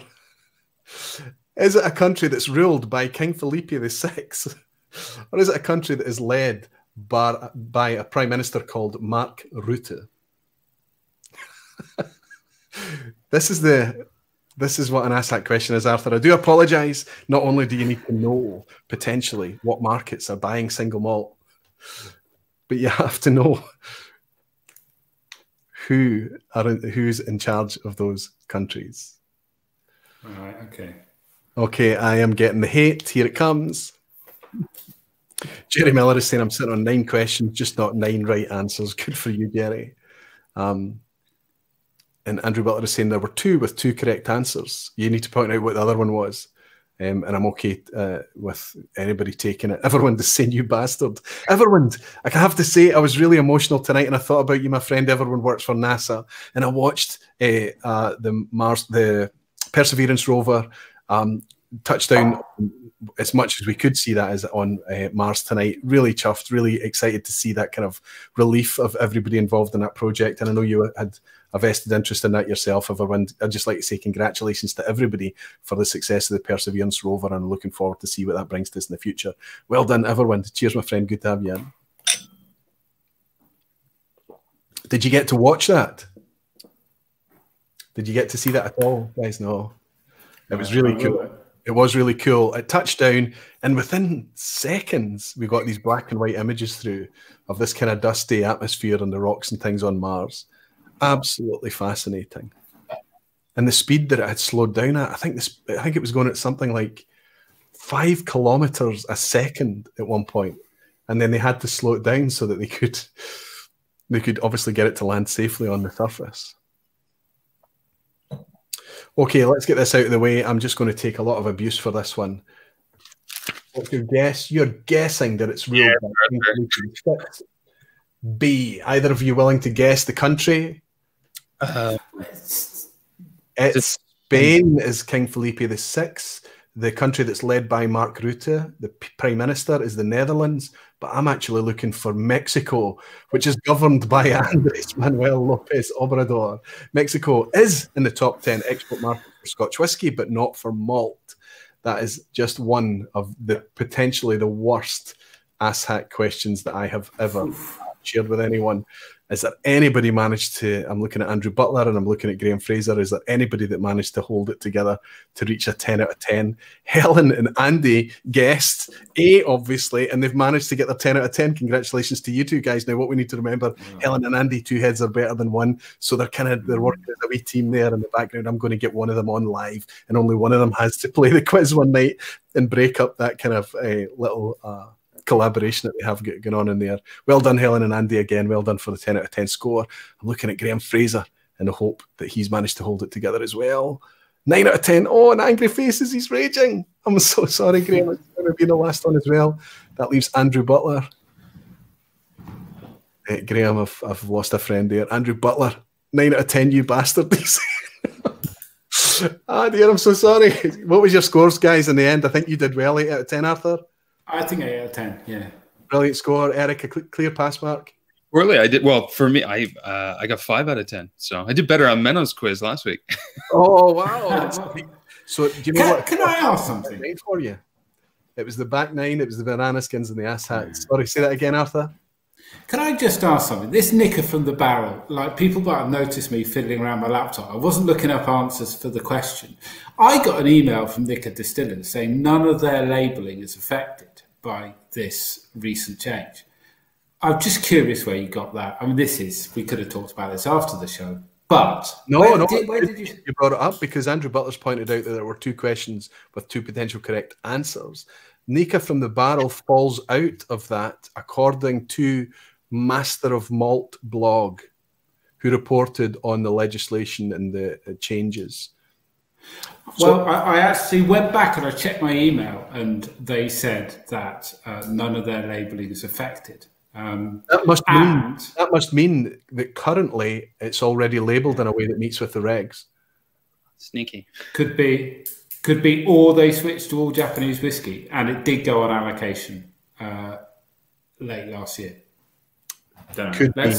So they've either updated the liquid, or they've updated the labeling or something, but it was the master of my source for that quiz question. And if that ends up being the case, then everybody is welcome to take the point for that one as well. But it was the Master of Malt blog that I took that one from, and specifically, I think somebody shared that in the Barflies page. It was one of the blog posts that I read. Master of Malt, I wouldn't trust them. I wouldn't trust them. Of course, no, Ken, I understand. And I think the other thing that's interesting there as well is that it's going to be an issue about categorization on a website. You're going to need to work out where to put this, and if you put it underneath Japanese whiskey, you're going to have like whiskies from Japan and then a subcategory of Japanese whiskey, or whiskies from Japan again or something. You're going to have to find a way to label the categorization of that, I guess. Small challenge, it's not a big deal. Anyway, congratulations, Eric, on your pass mark. Congratulations on a great score, Arthur, 8 out of 10. Couple of friendly lowball questions in there for you as well, like I always do when the guests come on. Eric, I'm going to raise a wee glass to you, my friend. By all means, stay backstage and I'll raise a glass with you and thank you off here as well. But it's always a pleasure to have you in, Eric. It's lovely to have you as part of the community, buddy. And I'm always delighted when I can have you on the vPub too. Good luck with the opening up of your regulations and things there and getting back to work again, my friend. And until the next time. Pleasure, Arthur. Nice to meet you. Nice to meet you, mate. Arthur, I knew I was going to have a bit of fun tonight. I knew I was going to get quite geeky with you tonight, and that's exactly what happened. Thoroughly enjoyed it. Clearly, I'm most excited about. I really hope that project, the Liquid Antiquarian, does get legs and traction. I hope you find a way to fund it long term. I hope you find a way to kind of keep the content going, keep the creative juices going as well. Listen, I know how much work is involved in that kind of thing, and how tiresome it's going to be. But the content is unique, and I genuinely wish you all the very, very best with it as well. It's been a pleasure to get to know you the last couple of weeks, and it's been a pleasure to have you behind the bar at the vPub. I hope you've enjoyed yourself. Very much so. And I will also say, and I was talking to Dave earlier on, you are the person we look to with experience on YouTube now. Well, honestly, if there's ever anything you think I can help you with in any realm, if I can't help you, I'll just say no straight away. But the YouTube whiskey world is very open. It's very collaborative. We see each other as friends. We never compete for minutes watched. We never compete for subs. We share. Anybody in the community will talk about that. We know that we need to preserve that for as long as we possibly can. It won't always be like that. It would be naive to think. But right now, the YouTube community, it takes that idea of whiskey, honestly, that kind of connectedness of people, bringing people together. But the YouTube community has got that lovely family feeling about it. We're very supportive of each other, and very collaborative too. And so, yes. Well, and Dave also said he's well up for coming on later in the year as well. Well, he knows that he's on the hit list. He's been requested. No, he's booked. He's booked. Yeah, he's repeatedly requested by the community as well. Dave and I just need to work together to work out what would be a nice, juicy topic that would get his creative juices flowing as well, and something that the community would like to hear Dave talking about too. So that would be super fun as well. In the meantime, I'll say Arthur Motley, the whiskey buyer, the professional whiskey buyer, and quite fantastic whiskey geek, if I'm honest, and I hope you take that in the best possible way. Thank you so much for joining us tonight and enlightening us on everything. I know that there could be many, many topics in the future that you can help us with as well, so we might have you back again in the future if you're up for it, my friend. In the meantime, I'll raise a glass and say thank you very much. Stay backstage if you want to raise a wee glass offline, of course. And in the meantime, from all the Barflies, thank you so much. Cheers, Arthur. Cheers. Cheers. Bye-bye.